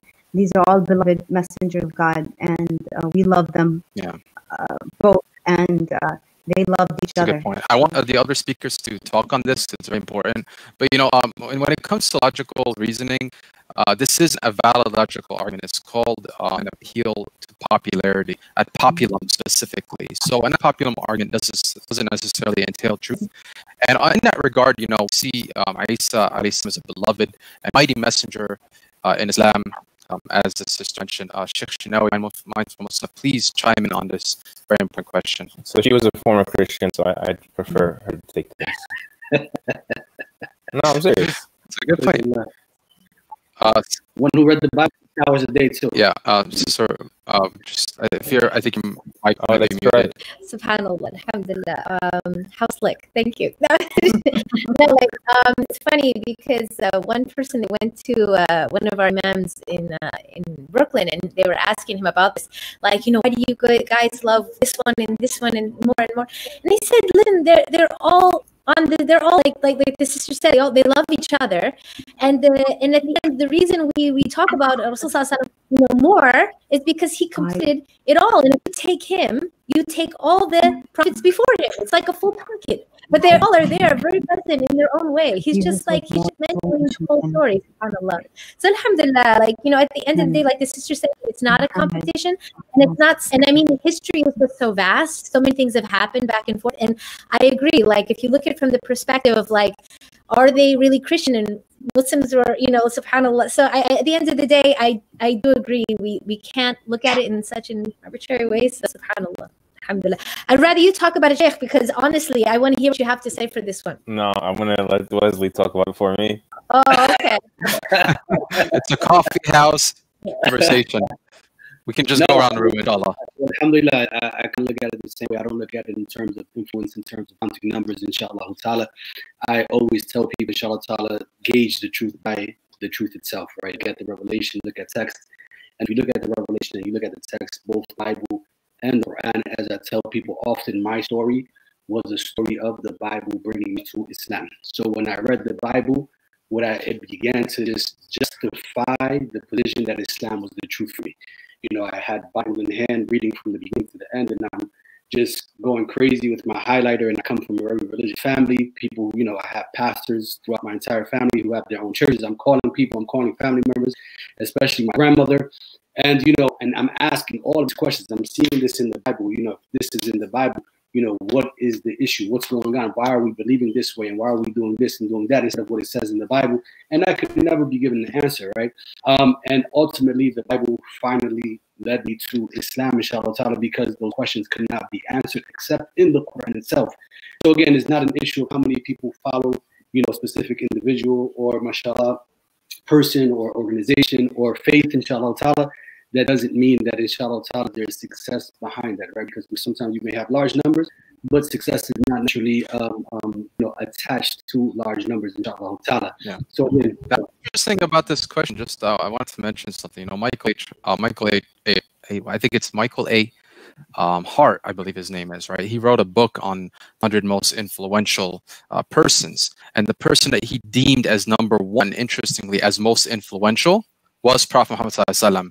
So even to that very argument, you know, there is a sound response. Why Mustafa? Why did he deem him, mashallah, the most influential? Well, of course, because of his socio-political success and how he has as many followers as he does in modern day time. Now, while Christianity, you know, there's a larger number by quantity, it's not necessarily by practice. Muslims are known to be those who follow religion and implement it more on a mass scale, on a larger level than Christians. Because, as you know, I mean, there's statistics. Interestingly, I think it was Pew Research who put forward that 50% of at least 50% of Christians say don't even know the name of the four Gospels: Mark, Matthew, Luke, and John.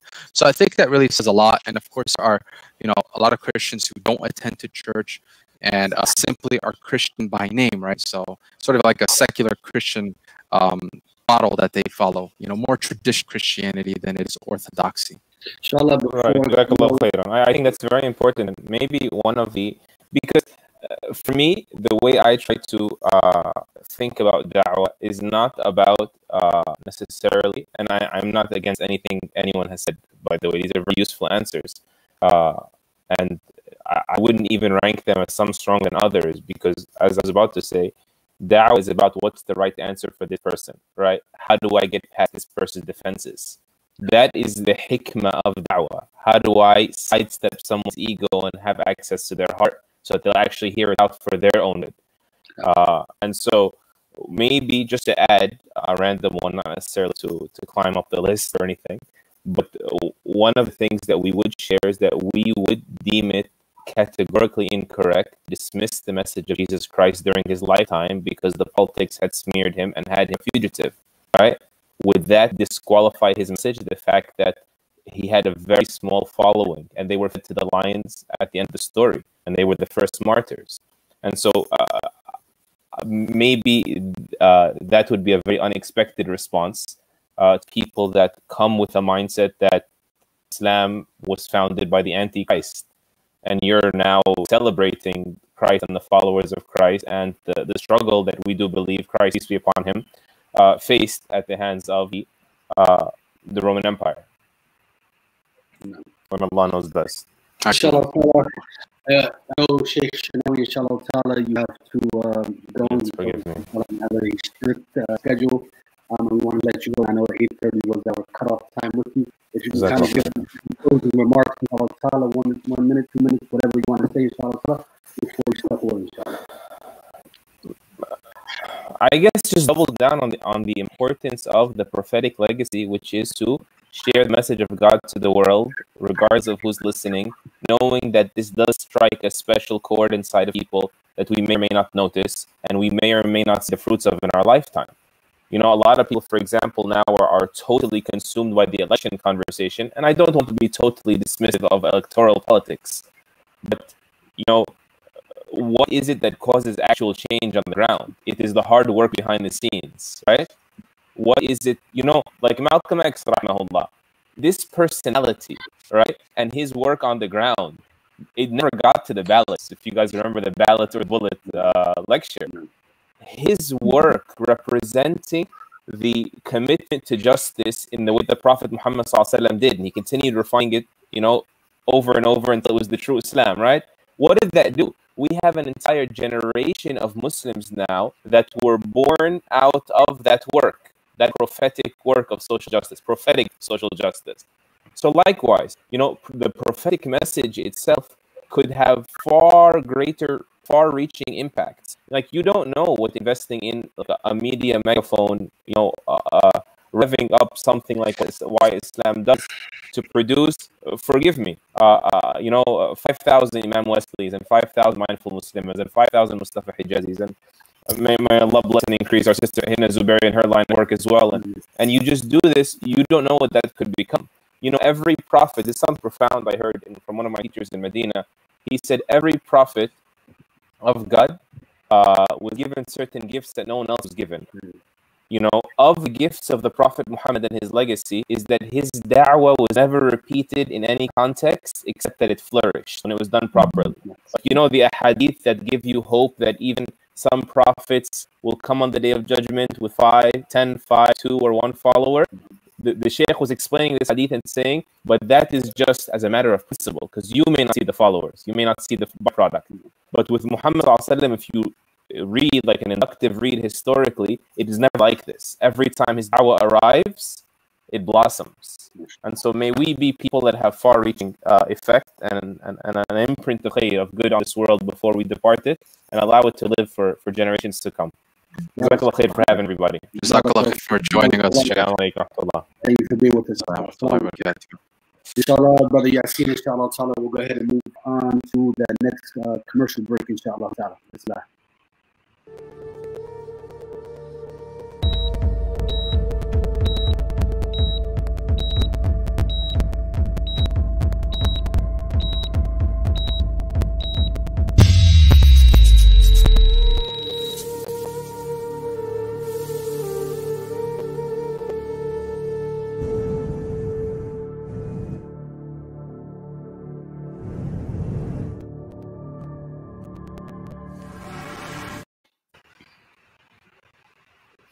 Okay, alhamdulillah. So, brothers and sisters, again, the importance of donating to Why Islam, an organization that is highly involved in dawah. As you saw tonight, there's a lot of issues out there that still exist, and this is part of our deen to be involved in dawah. As Allah says, to invite people or people to the way of your Lord with wisdom and beautiful preaching and reason with them in a manner that's best. So to be involved in this kind of work is truly an honor. And if you're not able to join us on the field, if you're not able to be, for example, a hotline volunteer, for instance, then surely you can donate to this cause. Again, placing billboards all around the country is something that leads people to call in and ask questions about Islam, which ultimately leads them to perhaps accepting Islam or just having their questions answered and misconceptions rid of. If you want to ever sponsor dawah booths, that's also an option. We have availabilities, packages available, that is for new shahada packages. They're really interesting because when a person accepts Islam, I mean, that's just like the first phase, isn't it, right? So the yeah, right. There's a pre-shahada phase and there's a post-shahada phase. It's common thought that the post-shahada phase is the more difficult one and the one that requires more support, essentially, which is something that we would like to talk about, inshallah, today before we end. But reverts need support. Who are going to support such reverts? Well, you know, there are organizations, sub-organizations with Hena like Embrace and others who work in this regard, but without them having that home feeling or that familial sense or that sense of educational resources available to them, they're often lost or discouraged, right? They have nothing to go with further, essentially. And so this is an issue. So you can sponsor shahada packages are only $50. So imagine if you purchase like 10 of them.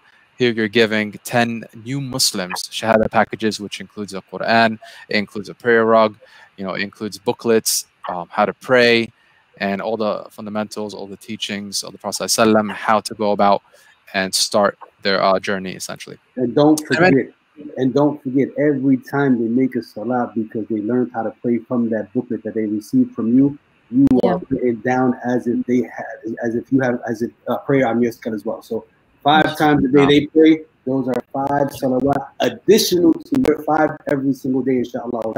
Don't forget that. Every time they learn how to go ahead and tahajjud and qiyamul layl and mashallah standing up during the month of Ramadan, all of that is going on your scale because mashallah you aided in providing them with the resource to learn how to pray, to learn how to make wudu and the likes, inshallah. And essentially that can be salat jariyah. That can be salat jariyah as well. You know, and it always comes to mind the story, and not a specific story. This actually happened to me that I've encountered. Many brothers and sisters, or brothers and sisters, told me the same exact story, that it was just one pamphlet, subhanAllah, one pamphlet that led them to Islam. And I want to, without names, but I can, you know, off the top of my head, I can name at least 5 or 6 brothers and sisters, top of my head, who literally were guided by a single pamphlet. Whether it was a pamphlet about the hijab, whether it was a pamphlet about the concept of God, whether it was a pamphlet about Prophet Muhammad, you know, pamphlets are really cheap, actually, but to purchase them, you know, in bulk, becomes pricey. So that's also an area where you can invest, inshallah. And of course, you're investing the dunya and the akhirah. Brothers and sisters, I mean, donating a few dollars won't hurt, you know, alhamdulillah. And risk is from Allah subhanahu wa ta'ala. So all we need to do is do our due diligence. These organizations need to continue to grow. These organizations need to continue to go on with their work. Because look at it this way.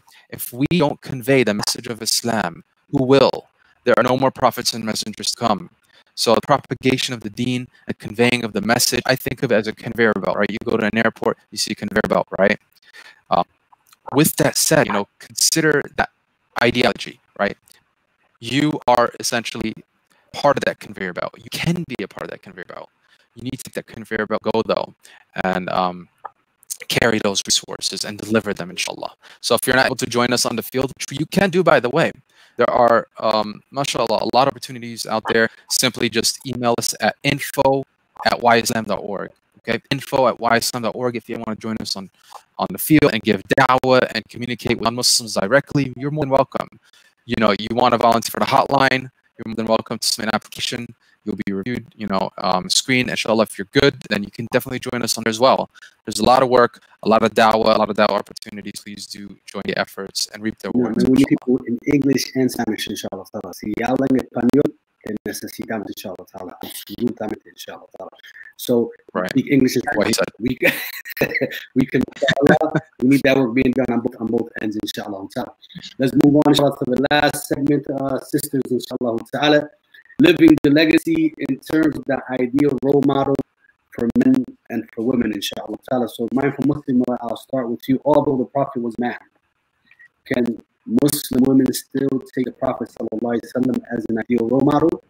And if so, how would that look, inshallah ta'ala, those who don't know? Yeah. Well, you know, Rasul, he was a mercy to mankind. And alhamdulillah, it is involving us, and it was never said that it is not, you know, of us as well. And so alhamdulillah, I think what I've learned to do is, when like I said at the beginning, when you learn about who the Prophet peace upon him was, and you learn to love him, you see how much your life not just changes for yourself, but for everyone around you. And so subhanallah, when I think about being the best wife, being the best mother, being the best neighbor, being the best everything, the first thing I do is always ask, how did he do it? So for example, I just moved into a neighborhood just recently, and the first thing I did, and actually I've done this in the past 3 houses, once I had learned that the way that the Prophet peace upon him did things, and I would go instantly and buy gifts, and I would give them to our neighbors, and we would just, and even especially whenever they had issues going on with their families, we would knock on the door and we would deliver them things. And mind you, these were people, they would peer out the window through the blinds, like, who's Muslims coming in the neighborhood? But I taught all of my children, I have 5 kids, alhamdulillah, when you come into a space, don't wait for people to approach you. You need to come and show that I am a servant of the people around me, and to give that, to teach them what Islam is by your actions. So when I think of the Prophet peace upon him, I think about what type of neighbor I want to be. I think of what type of mom and all these things. So for me, it has brought this immense peace in my life, and it has helped to create better relationships around me. So I always learn how he was, and I try to do it myself in living and breathing form, and then teach it to my children. So a problem I see here a lot of times is neo-feminism, or just feminism in general, right? Feminists often will say, sisters, why are you guys following a man, right? Why are you following, especially this guy, right? So Sister Hena, how would you deal with that? SubhanAllah. So then they don't understand Muslims. You know, SubhanAllah. This body is, you know, we are a soul with a body. We're not a body with a soul. This, you know, and in front of Allah subhanahu wa ta'ala, all our souls are, in that sense, all equal, right? And to follow the Messenger of Sallallahu Alaihi Wasallam is the greatest gift of my life as a woman. He teaches men how to be men and women how to be women. And subhanallah, any one of us out there who are looking for role models, looking in this world, because this world is seriously messed up. And in his life, like, look at this one, you know, I was just thinking about justice, and, you know, we do a lot of justice work all the time, and the establishment of qist and fairness, and that is, you know, one of my day jobs. My life mission is just, I believe, the establishment of qist in the world. I remember this story it's narrated by Sufyan ibn Umayyah. He said, I was sleeping in the mosque, and a thief came and stole my cloak, and then he snatched it from my head, and I woke up, I shouted after him, and they caught the man, and then I brought him before the Prophet ﷺ, and, you know, who ordered the hadd, the punishment, to be carried out. And at that time he felt bad, and then he said, oh, will they do something, you know, like cut off his hand for something, for just 30 bucks, you know, 30 dirhams. Why don't I just sell him the cloak, and even if he can't pay me now, he can pay me over time. And then the Prophet ﷺ looked at him and said, why did you not do so before bringing him to me? Right? So that universal message of justice, that to pardon the offender before reporting them to the authorities, right?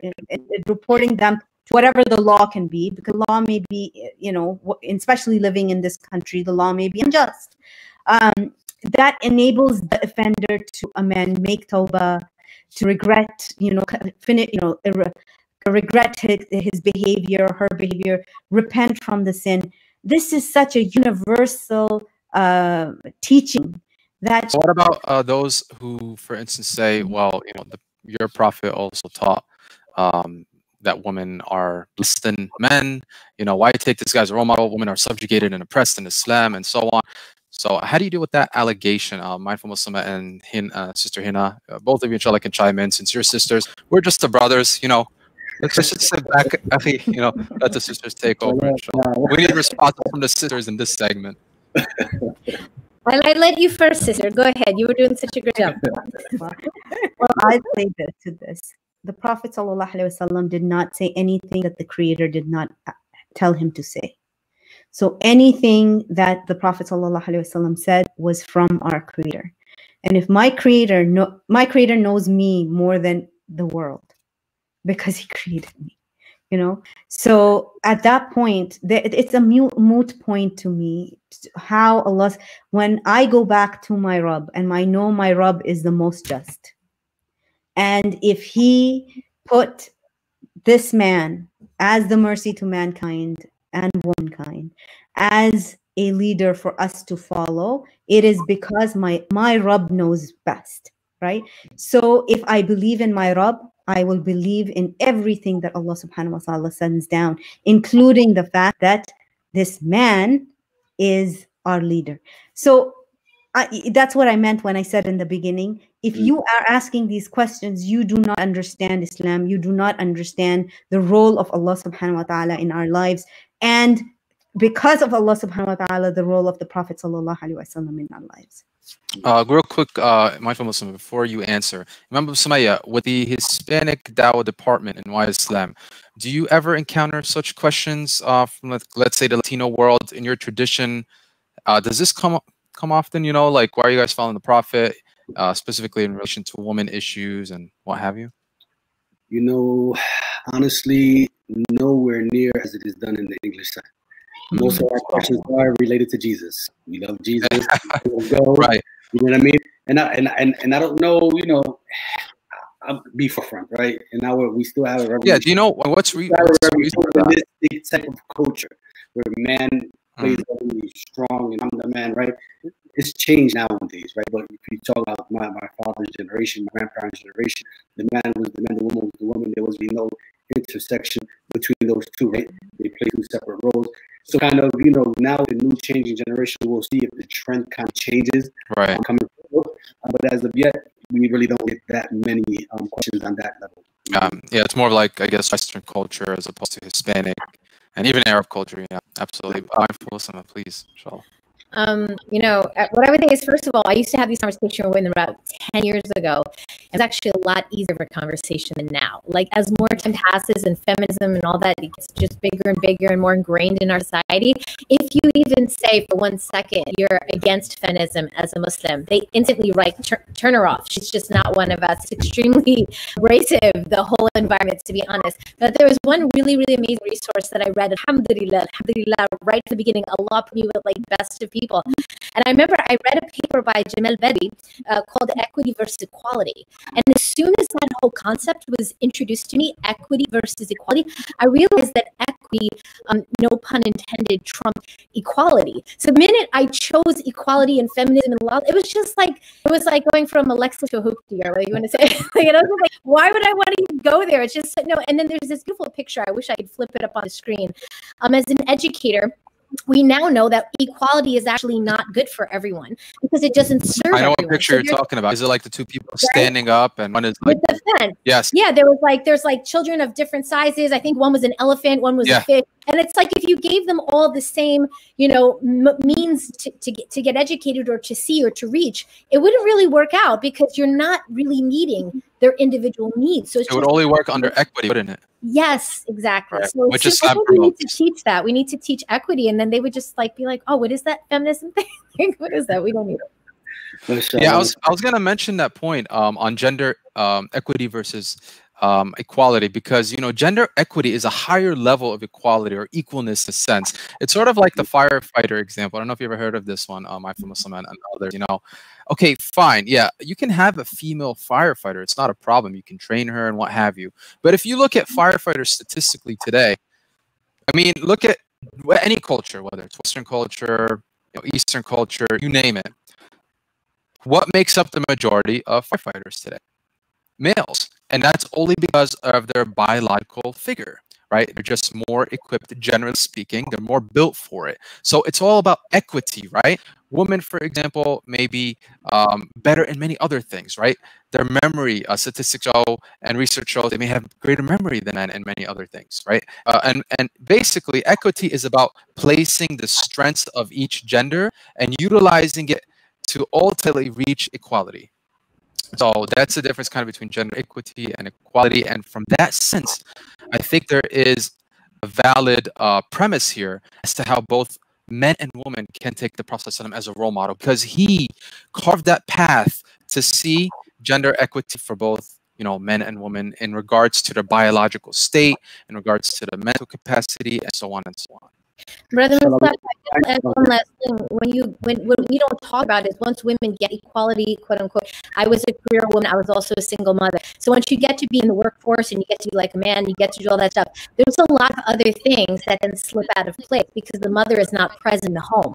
Believe me, if you ask the average, even Western woman, the guilt that they have for not being present with their children because they're outside working so much and the things they've missed and issues, there's a whole, everything kind of gets offset.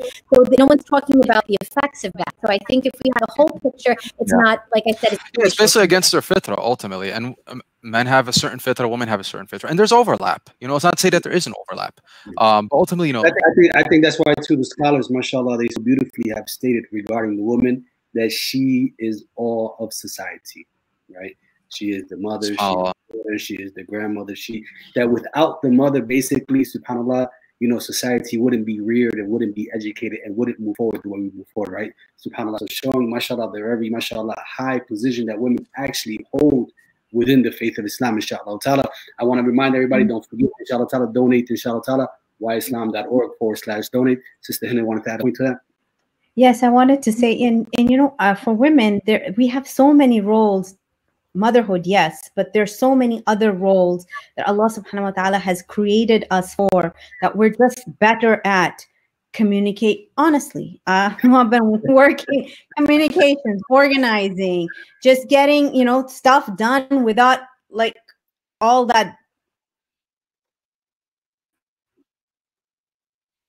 I leave out those conversations, we just make our role into just motherhood. The wisdom of Allah subhanahu wa ta'ala, we lose out on a lot of that. Another thing that I do want to say, when we put each other in boxes, right? I spoke at the Women's March in Washington, D.C. in front of thousands of people, and people would immediately put me in a feminism box, right? Or they will put me, if I do not choose to be in those spaces, they will put me in a box that I do not believe in the rights Allah subhanahu wa ta'ala has given women. I believe in using every platform that is offered and putting the dawah out there, right? So when that platform was offered, to go on there and then say what Allah subhanahu wa ta'ala has told us to say. So this is something that I do want to, like, as we're talking about dawah and using every media possible, this is something that I 100% believe in. I have a quick question for you. I'm glad you stressed that point, Sister Hena, because I think maybe a lot of people mistaken that issue, right? Where they say, well, why would you go there? Why would you do that? Right? And I always, like what you mentioned, I always remind them the same thing. Well, the platform was open for me. They didn't write my script for me. I'm not reading something that my father told me. They allowed me to come and use their platform to talk to their crowd and to their people about whatever I wanted to talk about. And I think that's amazing, inshallah ta'ala, and I hope that we continue to use those things. Yeah, Imam Ismail, a quick question for you. Why Islam? Do we have any material, both in English and Spanish, on women issues, you know, dispelling misconceptions and just giving accurate information about this topic? We do. We have a pamphlet on the rights of women, if I'm not mistaken, inshallah ta'ala. And mashallah, it's both in English and Spanish, inshallah ta'ala. So you can go to our website, yislam.org, inshallah ta'ala.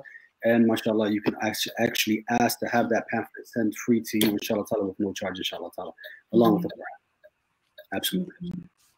Well, this is so important, and I believe it's a Islam poster. I remember that used to be hung on our Sunday school wall and so many young girls that saw that poster walked away feeling like, oh, my mom never talked about that, but I read that poster and it made me feel better about being a Muslim woman. So it's about the one with the hijabs. They all wear the same reason. That one or a different one? I remember there was a woman in hijab. It was on a green background, but so that's what I remember. But that was I've seen these pamphlets and these posters in action, even within the Muslim community. A lot of times we think we're just giving dawah to non-Muslims. Our young people, Allah has so much misinformation, and so when they get authentic information, it's so important. This is why. Oh, go ahead, I'm sorry. No, this is why, like, we just recently launched a Muslim TV channel called Muslim Network TV. It's America's only Muslim channel. And this was the precise reason, like, people were like, why would you invest in a Muslim channel at this point? But this is the exact time now. Our children have nothing to look at this, you know, so it's so important to have, to be giving dawah to our own community as well as to the broader community. Absolutely, and that's why we need to invest in these different resources, right? Because I often tell people, if you don't like what you see, then change it, right? If you don't like what you see, then change it. Be part of changing, you know what I mean, what you don't like to see. We often say our kids don't have anything, we don't have anything, you know, Islam, and then our kids say Islam is boring, Islam is like, this is too strict, right? But what have we created, inshallah ta'ala, to change the narrative, and things like this are very important. And based on that, I wanted to ask one last quick question. We have about 5 minutes left, inshallah ta'ala, in the time. Sister Mindful Muslimah, inshallah ta'ala, you spoke about, inshallah, which, inshallah, I love. You moving into a new neighborhood, inshallah ta'ala. I've experienced this with another brother, and I used to live in Illinois.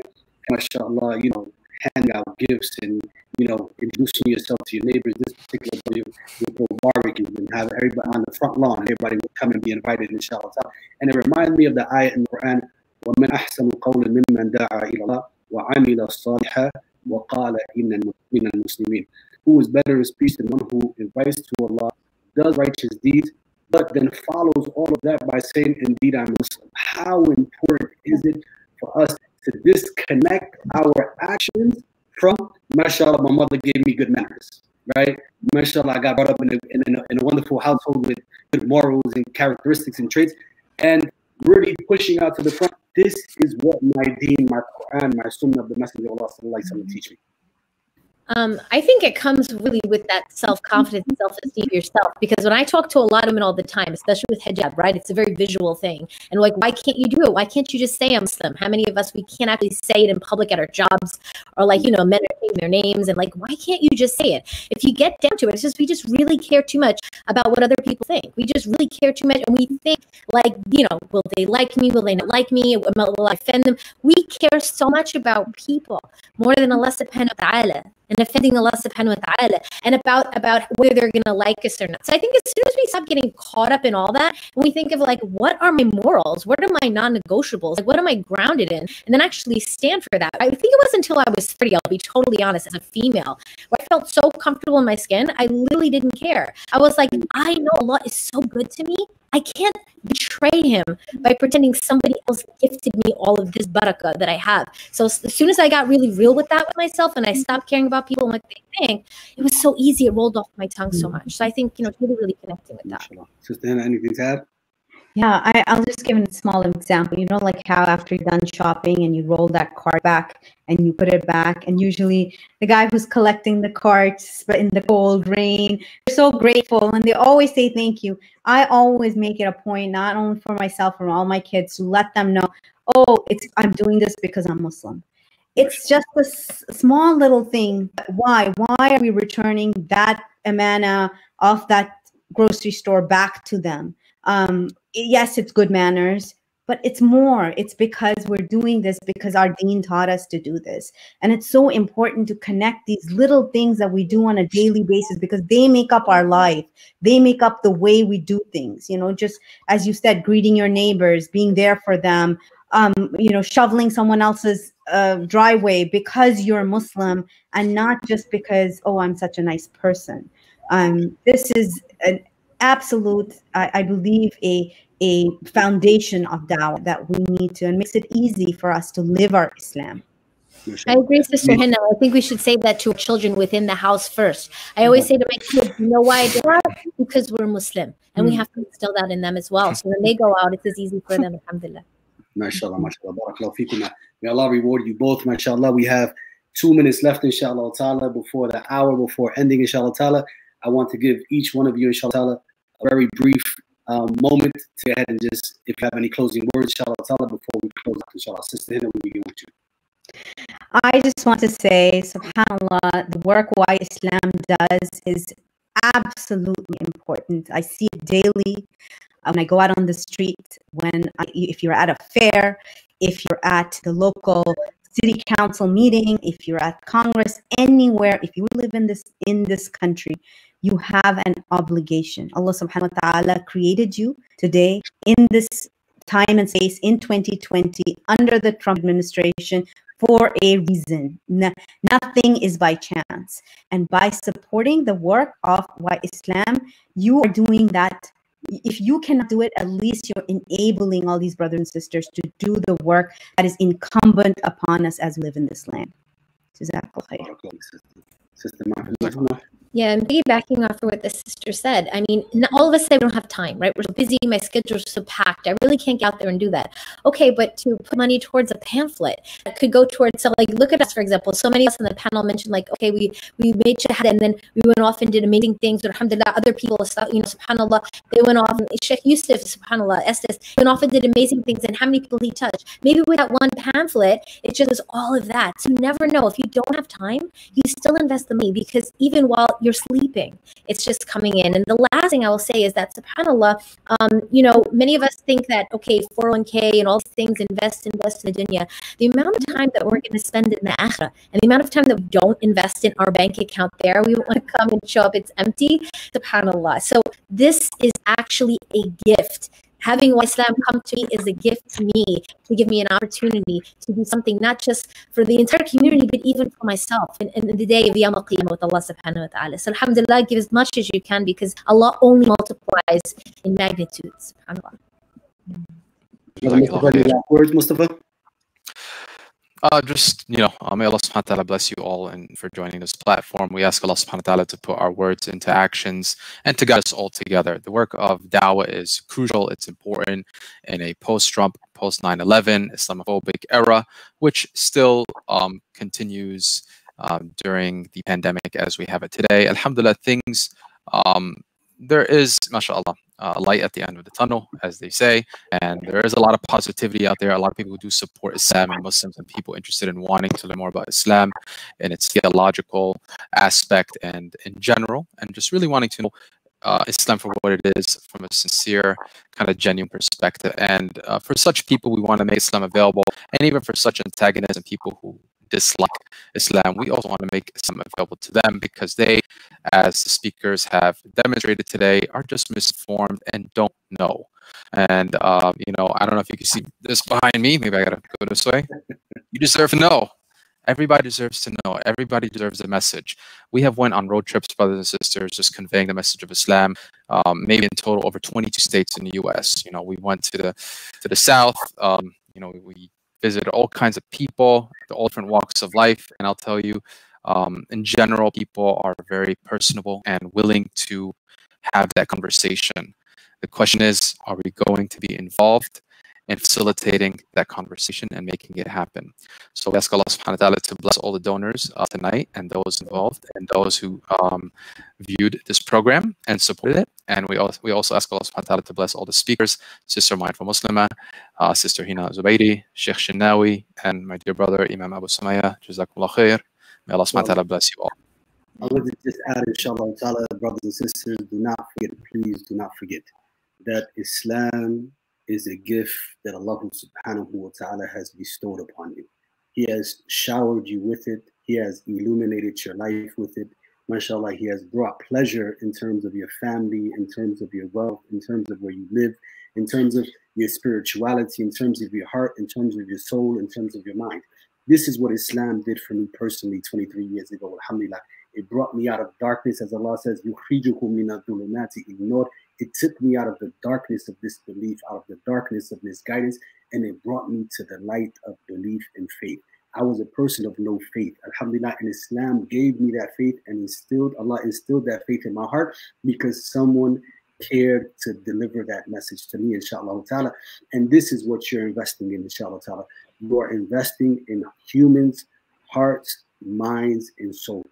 This is the work that we do. We're investing in hearts, minds, and souls, inshallah ta'ala. And as Brother Mustafa has said, not only are we going out to the local city, you know, downtown area to give dawah, Not only, mashallah, do we give classes here and there, but we show up even in moments or at events that are extremely large. As Sister Hena mentioned, we've been to Brazil during the World Cup. I can tell you we gave out over 20,000 pamphlets in Brazil. I've never seen so many people want pamphlet. We would give a pamphlet and somebody standing looking at me like, what about mine? It's like, oh, I'm sorry. As well. You know, the Super Bowl is also. This would be on the trains, right? Exactly. I've been to Ecuador, subhanAllah. I've been to Guatemala. I've been to Puerto Rico. I've been to the Super Bowl. Alhamdulillah, we've been to events where thousands upon thousands of people, alhamdulillah, and mashallah, the engagement that we get is incredible and amazing. And this is what you're investing in, inshallah. Continue to invest in hearts, minds, and souls, and be doing the work of the prophets. And we thank you all for partaking. Don't forget, donate at yslam.org/donate. And we still have our lines open and available, 1-877-YISLAM if you want to call in person and make that donation, inshallah. And we end by saying, wassalamu alaikum wa rahmatullahi wa barakatuh, and may the peace and the blessings of Allah ta'ala be upon you all. And just hold fast so that you can see one last commercial, inshallah. Jazakallah khairan, sisters, being with us, and Allah reward you and place it on yourselves good. Jazakumullah khairan jami'an. Since 1998, YIslam has grown to become one of the world's leading educational resources on authentic Islam. YIslam has developed several programs that provide accurate information about Islam while dispelling misconceptions and stereotypes. Over 10,000 hotline calls, 1.3 million annual visits to the YIslam website, 500,000 likes on Facebook, 100,000 YouTube subscribers, 16.5 million views on YouTube, more than 300 shahadas a year, 20,000 free Qur'ans distributed, 500,000 brochures, information in multiple languages, hundreds of dawah booths and billboards across 50 cities. Tired of hearing stereotypes about Islam? Do your part in fighting Islamophobia. Donate today.